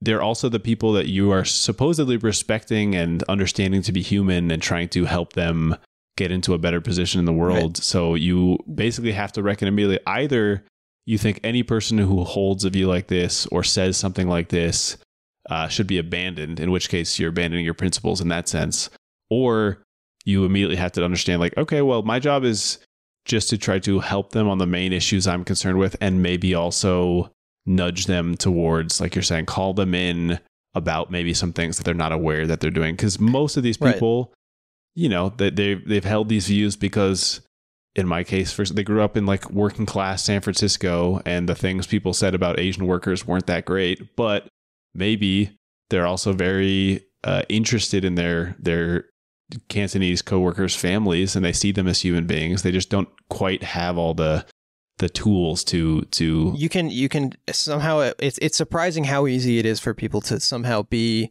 racist toward Chinese people but also really love John from accounting. Yep. You know, this is the not at all insignificant number of Bernie to Trump voters. Yeah. This is, there are, I was just listening to an episode of another podcast where a guy was talking about a book he had written about the deep state in a like a non-paranoid sense, in the sense of entrenched industrial and military interests that have persisted throughout the last, century of American history. And then at the end, it was fascinating and I was very interested. And then at the end of it, he says, and that's why, in 2024, I'm throwing my weight behind RFK Jr. And I was like, yeah, you are? Yeah. Granted, this podcast episode was recorded like many, many months ago. A few insane things that the guy said ago. For years, but months, still pretty late. This was recorded when he was a child. Yeah. No, it's crazy, but still, like, this is, organizing is all about, and you know this much more firsthand than I do, but it is all about finding common ground and worrying about the uncommon ground later. Yep. Essentially, there are, as they say on Citations Needed all the time, there are, a small number of incorrigible racist monsters who we'll never get to, but many more people than you think can be brought around to seeing the world the way that we do if we treat them with dignity and talk to them like adults. Exactly. And it's neither a case of like postponing it indefinitely, right? I'm not saying this is not an issue, especially when you're working with a broad coalition and you want to make sure everybody's respecting each other, right? It can be a little bit urgent in that sense, and making sure that like somebody is not going to use trans exclusive language or whatever, because you also want trans people to be comfortable in that exact same environment. But it is, like you're saying, also not about condescending to them and saying like, oh, sweetie, you don't know about this stuff, because they have lived in their minds a very rich life, a life of learning, and all the ideas that they have about the world are based on something that they believe to be true. So it's about respectful engagement with those experiences and showing why they maybe have misled them somehow, or could be combined with other new knowledge.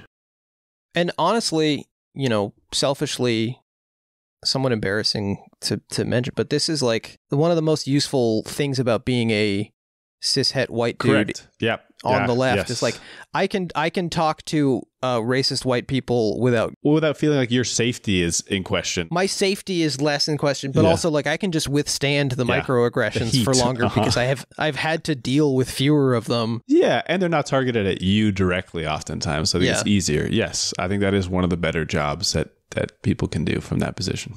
And I'm also, like ambiguously Semitic. That's true, yes. It could go either way. There's some Irish in there, clearly. We've also got the scene of the Chicano driver who's pulled over. That's true. I wanted to talk about. We sure do. Yeah. So the DEA is, we also, Michael Pena, we haven't even mentioned, but shout out to Michael Pena. Oh yeah. Who is love to see him. Very funny. Yep. A good actor. Agree with his religious beliefs entirely as well. Yeah. He's a Scientologist. Yes, he is. Big blue buildings, real attractive to you. Well, look, the blue is innocent. The blue is very nice. I work like a mile from Big Blue. Mm-hmm. I can see it when I take a walk at lunch. But Michael Payne, he also he kind of reminds me sometimes of his very silly mall security guard character from Observe and Report in certain scenes in this film. Yeah. Anyway, shout out Michael Pena. So they're sweeping the roads, trying to find. They know that Tata is in a black pickup truck, and so they pull over a guy who looks to be of Latin American heritage in a straw cowboy hat, and he immediately starts doing all the things that seem totally reasonable for a brown person to do when they're pulled over by law enforcement. And he says, I'm stepping out of the vehicle. He's like declaring all of the things he's doing very clearly, moving very deliberately, saying, I'm not a threat. I don't have any weapons, no drugs, don't have any drugs, never had any drugs, don't use drugs, not high. Yep. And starts saying, sort of compulsively, statistically, this is the most dangerous 5 minutes of my life. Yes. And it's very effective how much of a different tone of reality he is in compared to the other characters in the film who are, to this point, the film has not given us any indication that they have any racial motivation, animosity yeah, which obviously we know that they would as correct law enforcement agents, but in the film they haven't said any of this. They don't seem to have any problems with this at all. But I do think it's a very effective demonstration of how much that doesn't matter to a brown person getting pulled over, even to someone who would say, well, not all cops are racist. Yeah. How do you know? You can't at all expect. Yeah. Especially when they pull them over in an ambulance. The whole thing is bizarre because they're in unmarked cars. Yeah. But then it all ends up fine. And the DEA guys, because he's not involved, the DEA guys get back in their cars and he changes tone entirely and says thank you officers, have a good day, and can't get his seatbelt out of the socket because he's pulling it too hard. And I wonder what you make of this scene, because it could be kind of easy to read this as parody of mocking him. I could not figure it out because the for example, on paper the seatbelt thing is good writing to me, because that is something you do, when you're so borderline traumatized or frazzled with something. You get pulled over and you realize you've been driving around in absolute silence for an hour after you get pulled over. Right? Yes. Perfect way to put it. And also the number of times that he says, statistically, this is the most dangerous minutes of my life, borders on, again, this repetition to the point of making him look like a fool. But I agree with you that in some senses it's very well done, because we have been following the DEA and it seems so odd, right? Because they can't even grapple with the idea that this man is so afraid, right? Because basically they initially think he is the target, and then as soon as they decide he's not the target, they don't care about him at all, which is basically cops' relationship to you, right? They see you as a threat, or they don't give a shit about you. I don't know. I don't know. It seemed like maybe there was conflicting understandings on set of this scene. That's how unclear it is to me. My conclusion would be that it's sort of an American Sniper style cipher where it is designed for the audience to bring their own assumptions to and to maybe confirm them for anyone. Yeah. And in that case, it is a very effectively hard to pin down scene. I mean, they did that well. Yep. Then Earl is being tailed now by some new guys who are much tougher about the rules. We have Daniel Moncada as Eduardo, who our 15-year-old listeners will recognize as from Breaking Bad. Yep. In my mind, the only people who watch Breaking Bad are 15. Uh-huh. No offense to anyone who... And Better Call Saul, he's also in. Yeah, I think those shows are fine. I think it's the fandom around them that it's more poisonous. And maybe... another huge part of the drug war culture of the last... or pop culture of the last 10 years. 15, whatever. But... and this guy took a very funny selfie with Clint that he posted to his own IMDb, where Clint doesn't seem to know that the photo's being taken. Yes. But anyway, so he is a scary guy with a scary beard who seems like he's never going to warm to Earl. And even then, after the funeral scene, on the phone privately, he says like his fucking wife is fucking esposa, which died. And I think is, you know, we get so many layers of types of people, right? How, to what degree they've retained their compassion for other people. It's just such a nice spread, right? None of them are exactly like the others. It doesn't seem like this guy has suddenly become good to us, right? He also has a limit, which I think I will tell you is also something that can feel surprising to people when they engage with humans who have done maybe violent or morally questionable crimes, right? There's sort of this assumption that like you must be a bad type of person, when in fact that is not really the case. They have sort of permitted themselves with some amount of justification or lack of understanding or whatever to do certain things, and then other things will totally be still morally reprehensible to them, wouldn't consider doing them, right? Seem bad. And this is something we've talked about countless times on this show, going back to Escape from Alcatraz, and even like back to The Enforcer or something, talking about Stockholm Syndrome, like somehow extenuating circumstances apply to white people and not to any other type of person who is caught doing breaking the law. Didn't even want to say doing crime, but breaking the law. You're right. Better. That's a better framing. I prefer that. Thank you. We have skipped two parts of this. I don't know if either of these are the ones you want to talk about. The Bradley Cooper, Clint Eastwood conversation in the Waffle House scene. Yeah. And then also the Waffle House scene. His wife's death. Yeah. Have you been to Waffle House? I don't think I have ever been to Waffle House. I have not been to Waffle House either. It is sort of mythical to me, and I don't actually want to experience it. Doughboys, Bourdain and Twitter, and that Waffle House like employee in the fight, throwing the chair, catching video, the chair. The woman who somehow like stops the chair in midair with the force. Yeah, incredible. Yeah, they go to Waffle House. This is after Bradley Cooper takes down the big scary guy who has like a little bit of meth on him. First of all, I also wanted to say shout out to Bradley Cooper's filler and hair plugs in this movie. I mean, that's interesting that you say that. I think for the fact that it came out this same year as Star is Born, he had and I say this only because he's a man who I think can be handsome, real glow down for me. And it do glow down. This is the type of Bradley Cooper. I mean, he looks like a cop, but this is not the look. I don't know if he got filler to look like an alcoholic, to look waterlogged for Star is Born. If he did, smart, I guess. If he wanted to use that as an excuse to get filler because he's vain, fine. The hair plugs thing I only say because when you look at him, the hair on the very top of his head sticks so straight up and seems to have no relationship to the hair on the sides of his head. That the only explanation I can come up with is that the man took a flight to Istanbul. But I don't know. Turkey trip. Yeah, that's fine.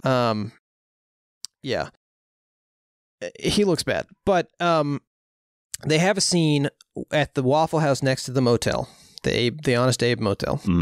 Another name I thought you might take was Abe Motel. Yeah. Where he says, shit, I forgot an anniversary, and they have this conversation, which Bradley Cooper is very excited to talk about in the sort of promotional material for the film, because in American Sniper, of course, he was directed by Clint, but did not get to act with Clint. Yeah.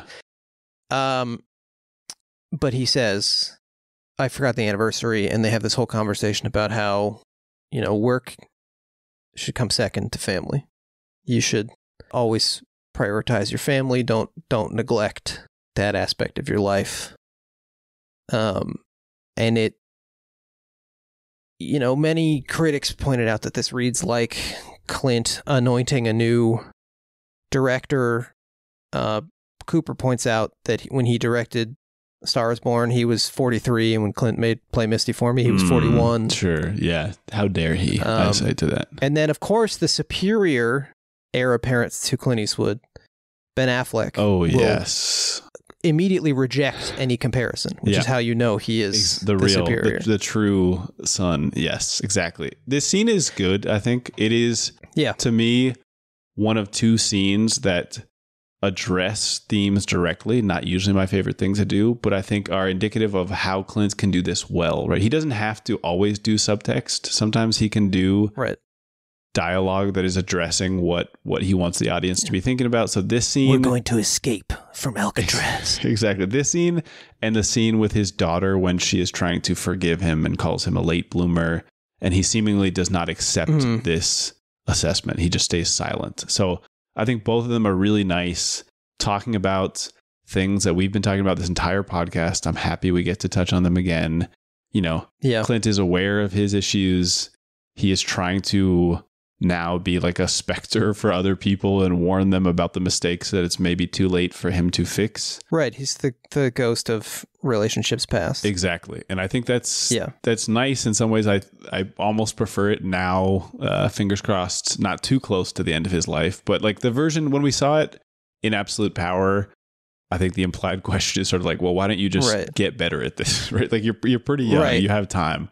But now we talked about it then. Yeah, he seems to, so many of these films seem at first like acknowledgement of his failings and then apologies for them or justifications for, the fact that he was actually even better as a absent father than he was, than any present father would be. And now at the end of his life or closer to, it feels much better to say like, well, it is too late for him to fix it. It's, or maybe he did fix it. I don't know. Again, I don't mean to assume that I know what's happening in his personal life, but it's a nicer artistic touch, I think, to say like, look, it feels bad to be at the end of your life knowing that you can't undo these mistakes despite how aware of them you are.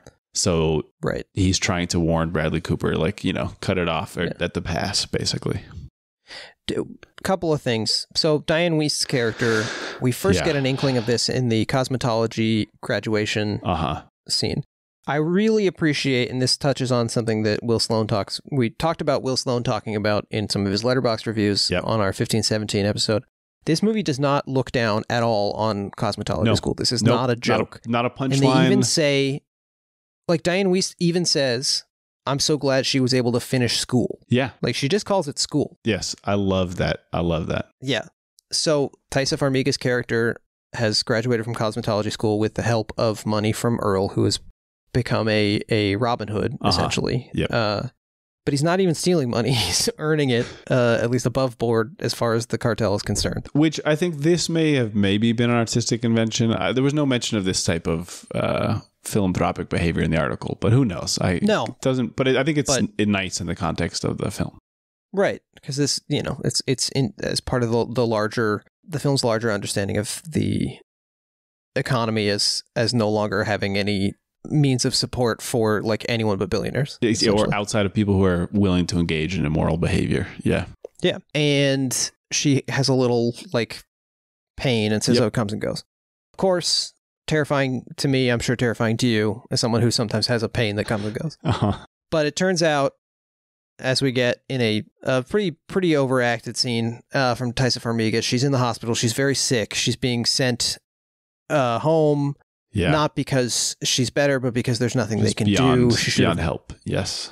We don't even really get an indication that she didn't go to the doctor a year ago because of it would be too expensive. But I mean, it's easy to draw that conclusion that she didn't go because that was my assumption. That's why I think we all like to moralize about people not going to the doctor early enough. But it's such a different conversation if you're saying like somebody in the UK decided not to go to the doctor versus anybody in the U.S. who didn't go to the doctor. And even if you have like pretty good insurance, the Protestant work ethic is so deeply ingrained in us in the U.S. that the notion of like taking care of yourself is frowned upon, even if you can pay for it. So now she has like lung cancer, emphysema or something. I don't know.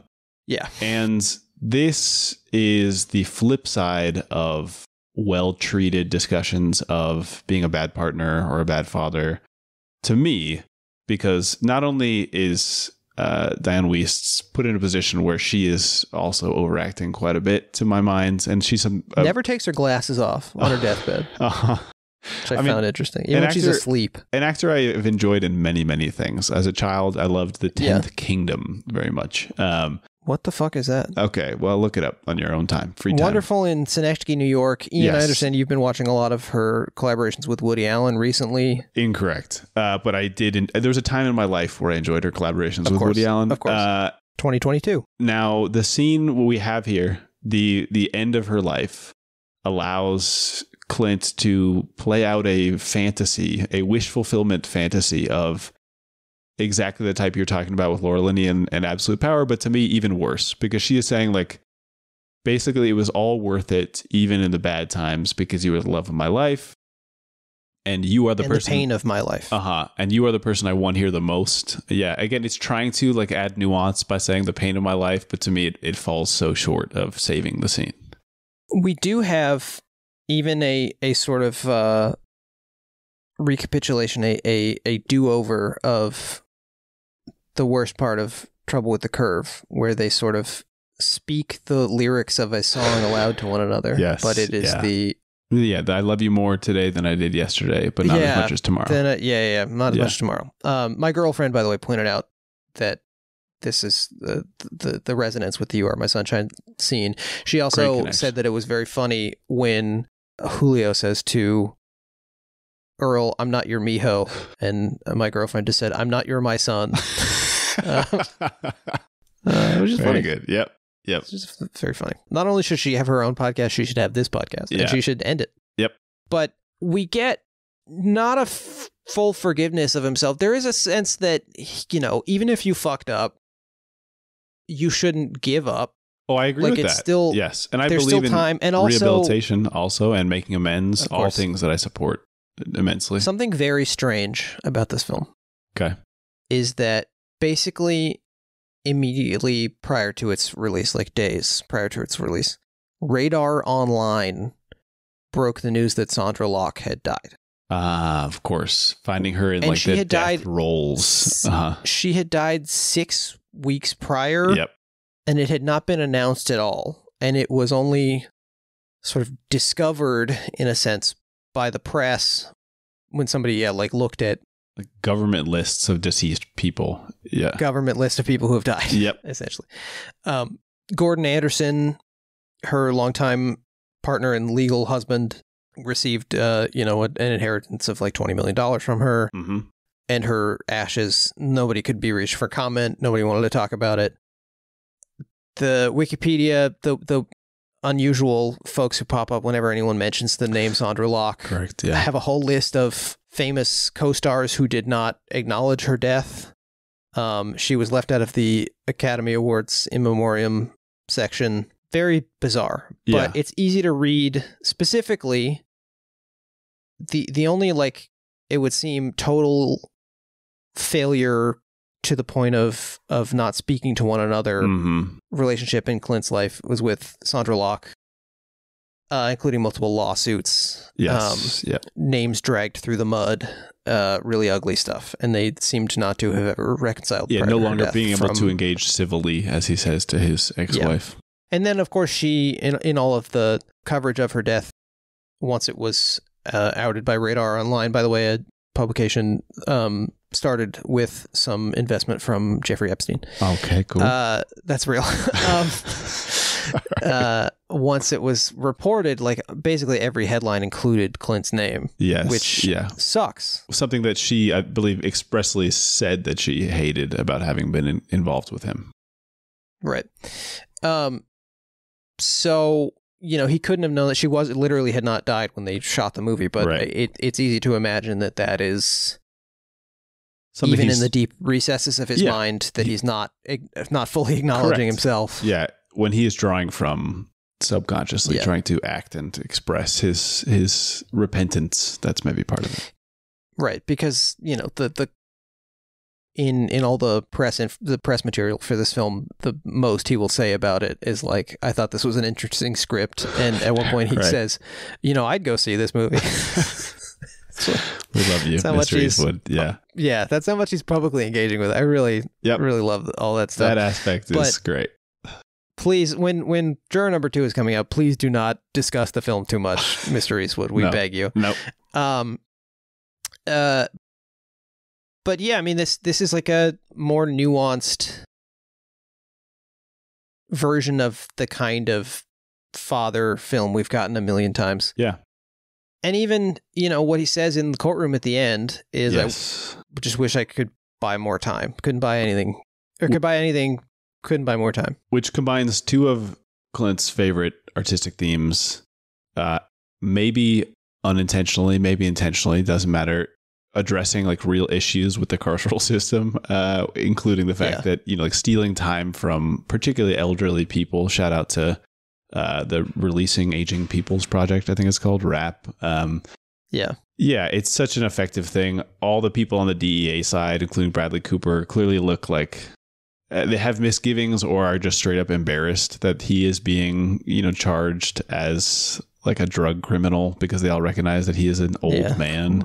And ladies and gentlemen, we got him type stuff. Exactly. And it is so inherently sad to see somebody go into prison maybe with an implied death sentence. So I think you're right. We should save that scene at the end. Very funny that he just says guilty like while his lawyer is talking. Yes. Can't wait for juror number 2. Just getting me so excited. This is like French court here. Exactly. Anatomy of a Fall type stuff. Did Yep. you see that movie? I just saw it. Yeah. I cannot believe that French lawyers are allowed to be that fucking nasty. Yeah. Like he's such a little bitch. Yep. I don't have any other word for it. He's like, you want to smack him. He's like a brat.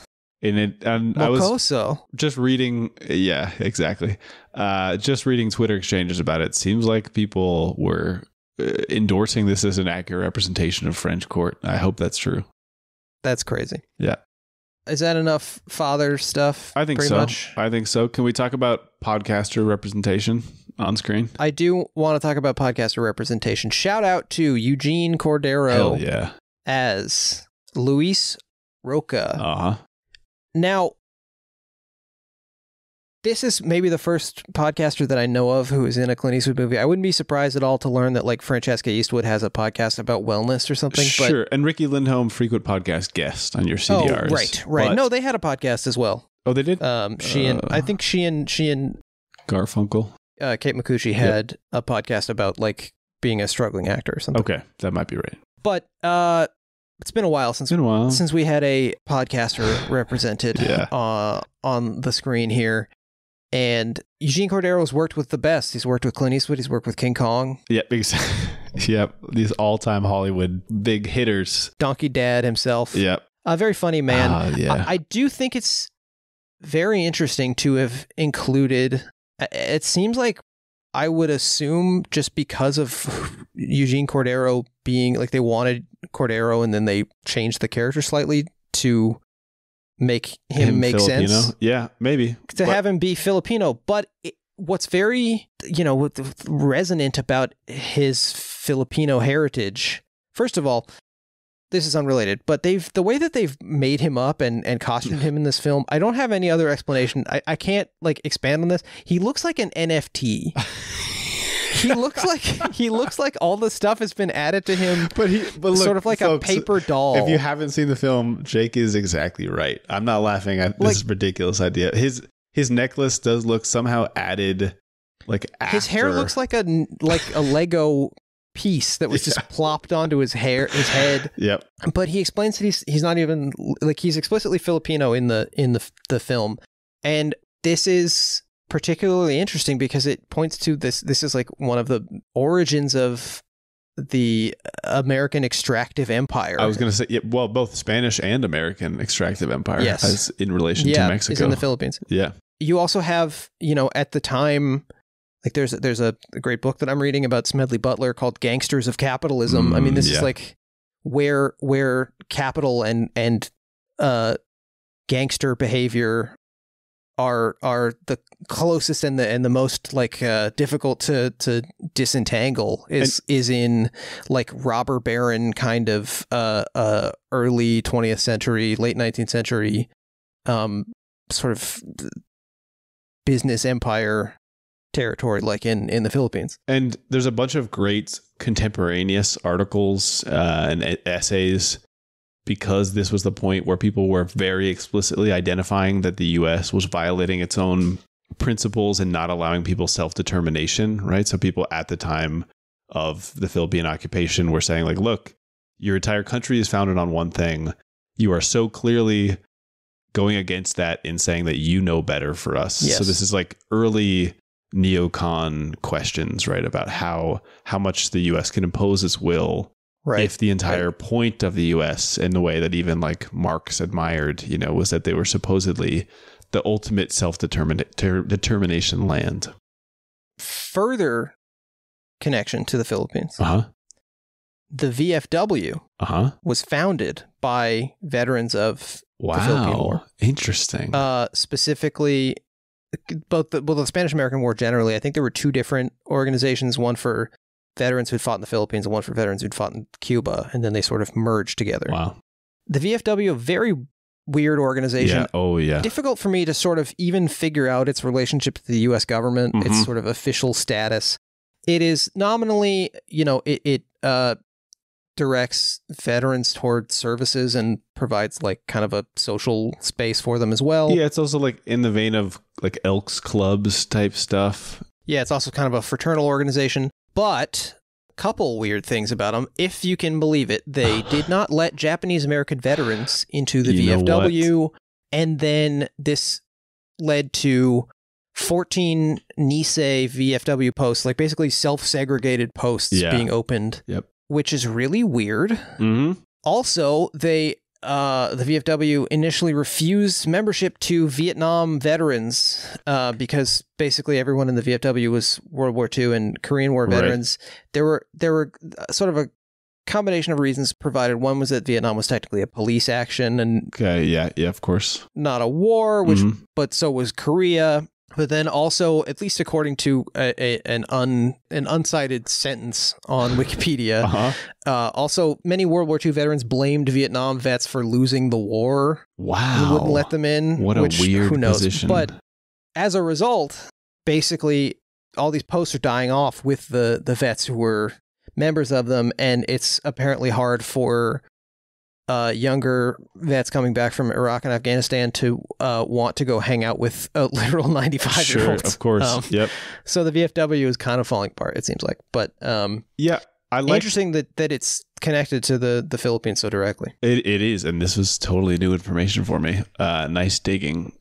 I was just thinking about this because we've seen the VFW. I think we get it at least in $1 Million Baby, right? I forget what else. Maybe if we've seen it explicitly elsewhere. I think $1 Million Baby, and I think it's maybe mentioned in Gran Torino. Yeah. Oh, I think that's right. And that we get Gunnies, which I couldn't tell if that was a reference. Buddy, I've got Gunnies for you. Okay. And we also get sort of like, it's polka music, but we finally get Clint Eastwood dancing again, which recalled like old Palomino, honky tonk men scenes. So it felt like there's a lot of Molly B. Yeah, exactly. A lot of reprises going on here. I don't know what you thought about this. From her website, in 2018, Molly B and Squeezebox appeared as Molly B and her band in a scene of the Warner Brothers movie The Mule, directed and starring Clint Eastwood. Yep. This is ripped from her website. In this scene, Molly plays piano, trumpet, sings, has one line, and dances with Clint Eastwood. Additionally, Molly and Ted Lang co-wrote the song they performed, which was pre-approved by Clint Eastwood, which we know means he said, it's fine.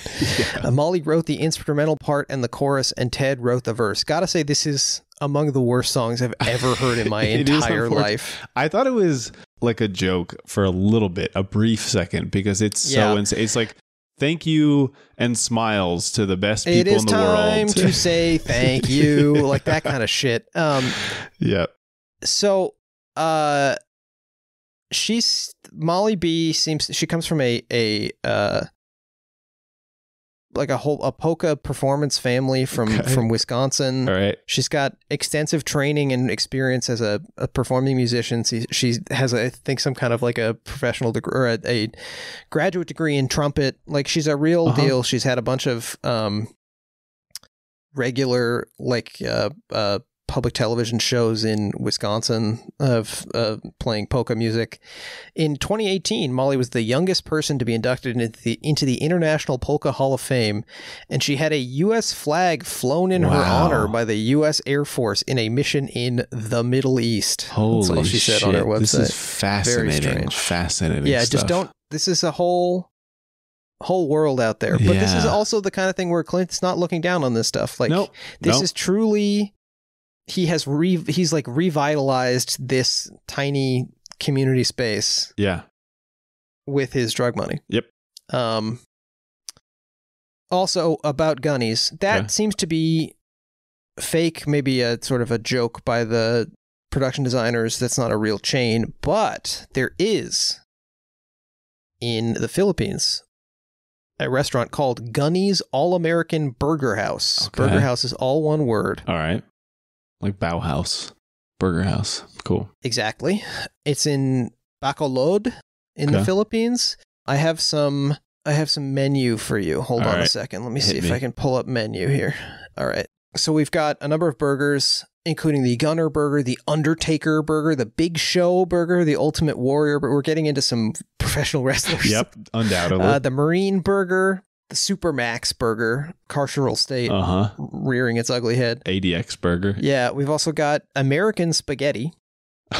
Because I know that Philippine spaghetti involves cut up pieces of hot dog. Yes, I believe ketchup, it's extremely sweet. Yes. Mm-hmm. Yes. There's also banana ketchup, which is made from bananas instead of tomatoes because more plentiful. Have not tried it. Keep asking my Filipino coworker to bring some to work, and he has been forgetting. Will not. But that's okay. He's busy. They also seem to have Pepsi products there. And lumpia buffalo chicken. Interesting. Kind of interesting to think about. Yeah. But it seems to be on a base, an American base. Of course. Okay. The Philippines. Wow. So Philippine connection throughout. So that's kind of the Philippine corner. Lauren Dean is back from In the Line of Fire, looking his years, I would say. Yeah. No offense. That's okay. He was kind of like a cute boy, so it makes sense that he would be visibly not a cute boy. Clint has 2 threesomes in the film. Not really worth... We have to just briefly say that I think it's fascinating. It was so talked about. It was one of the only things I knew about this movie. It's made it's the way people talk about it is like it's like a central part of the film, or it's somehow like trying to revive his old school sex symbol. I feel like it's the exact opposite. This to me was like an effective inversion of Clint Eastwoodness because he is so frail in these scenes. I mean, he's horny, but he is like so clearly the maybe not full on submissive figure, but the one with inferior power in these scenes. Right. Well, there's these women who are just doing things with their hips that seem impossible.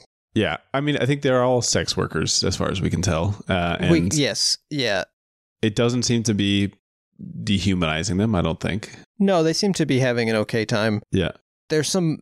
Just the amount of butt shots in this film, I think, at least puts Clint in the running for directing a Fast and the Furious film. Fast X2. Has to be. It's really funny when he's going to the room in Andy Garcia's mansion with one of the ladies, and he's so old that the first thing he says is, "Oh, the room's beautiful." And then he gets on the bed and takes his shirt off, and he's like, some heart medicine might be good. I need to call a cardiologist, Dr. Clark. Yep. He gives them the name of his cardiologist. Really funny. But then he also has, while he's being surveilled, he has a threesome in a motel, including shout out to Caroline Avery Granger as hot 45-year-old. Correct. I also saw that on IMDb. Bizarre. I mean, true, maybe, but there's also a lot of like dancing, which is both cute and is like dancing as old man foreplay, which I think is very funny. Yeah. And then the women leave the motel room in the morning and they're sort of laughing about like, I can't believe we did that. Yep. But, we had a nice time. Yeah, I don't know. I guess I was assuming that it was like played very seriously given how people responded to it. And it seemed, I don't know, understanding of the joke on many levels. Yeah. And an indication of his failings as a family man, but also maybe what drew him to the road and part of this like manufacturing like support or admiration in people outside of his home. Exactly. All right. So then, then he's sent to jail. Don't Let the Old Man In, the song by Toby Keith, which was inspired by Clint's motto when Toby Keith was at a celebrity golf tournament in Pebble Beach in 2018. And Clint said, I'm turning 88 and soon. And he says, what are you doing for your birthday? And he says, I'm making a movie. He says, how do you do that? How do you keep all this energy or whatever? Mm-hmm. And he says, I get up in the morning and I don't let the old man in. Yep. And so Toby Keith wrote this song. It sounds more than, not a ton. It's pretty bad. It reminds me of Maybe It's Time to Let the Old Ways Die, which is, of course, the film that we keep talking about. The Star is Born. Yeah. I mean, maybe it is. Mm-hmm. That's what Kylo Ren taught us. That's right. Yeah. I did want to say a couple things. Okay. All violence produced by the drug war is the direct result of U.S. drug policy. Correct. Yeah. All drugs should be legalized and regulated and rendered as safe as possible. If you choose to use drugs and you haven't done so already, you probably have, because if you're listening to this show, you're very smart. Among the smartest people of all time. Mm-hmm. Go check out harmreduction.org. Yep. Lots of resources for fentanyl test strips and Narcan resources and all kinds of stuff. Make sure you can use safely and hopefully party safe out there, folks. Be around a good safe site where you're getting both support for safe use and resources for if you want to stop using drugs. But really, if you are listening to this podcast, you should just direct your cool friend to that website because you're a huge fucking loser and you wouldn't even know where to get cool drugs if you tried. That's right. But be safe out there and fuck the war on drugs. Yes. You can say comfortably. Correct. Yeah. I mean, drug crimes are not the only crimes that the cartels engage in, but almost all the crimes they engage in are related to communities experiencing poverty or inequality. And that so clearly seems to be the thing we have to address before we are criminalizing people for drug use. And some drugs are legal, and some of them are cool also. Yeah. As a person who has done not that many drugs, but some drugs, some of them are just fine. Nothing that bad happens. Exactly. Except weed. Because weed makes me really embarrassing. Yep. And I'll just say things like, this is awesome out loud. And then I'll just get laughed at for months. That is about going to be our episode on the Mule. And I thank you for listening to it. I thank you for joining us in our Lincoln Mark LT. Oh, yeah. Any final thoughts, Ian? Nope. We are the Leo Sharpes running cargo of valueless drugs. Nobody has yet rewarded us with any money in the glove box, but we're going to just keep making these runs. This podcast is nothing if not narcotic. Exactly. We'll keep poisoning the cities of the United States with our material, our output. The wastewater is unsafe. Thanks everybody for listening. Remember to subscribe, rate us, write a review. It helps us on the algorithm. If you like the show, tell a friend, tell your dad, text Saul Hueso. Follow us on Twitter and Instagram at Podcastiforme. If you have any comments, questions, or concerns, or you're interested in co-hosting a 2-person Clint Eastwood podcast, you can email us at podcastiforme@gmail.com. We have a Patreon where we talk about other kinds of shit. Patreon.com/podcastiforme. Thank you to Jeremy Allison for our artwork. Next week, we're talking Richard Jewell with two of the best in the business. That's right. John Hamm and Olivia Wilde will be joining us. Just kidding. They're even better looking. Aaron and Carly from Hit Factory podcast will be joining us. Seems impossible, but we did it. We got the two more handsome people in this world. They're keeping up with the Joneses too. Is going to be Gal Gadot and John Hamm being terrified and impressed by Aaron and Carly from Hit Factory. That's exactly correct. And that's real, and it's from Deadline.com. Thanks, everybody. Thank you, Ian. And with that, I'm going to do it. I'm going to let the old man in. I'm doing it.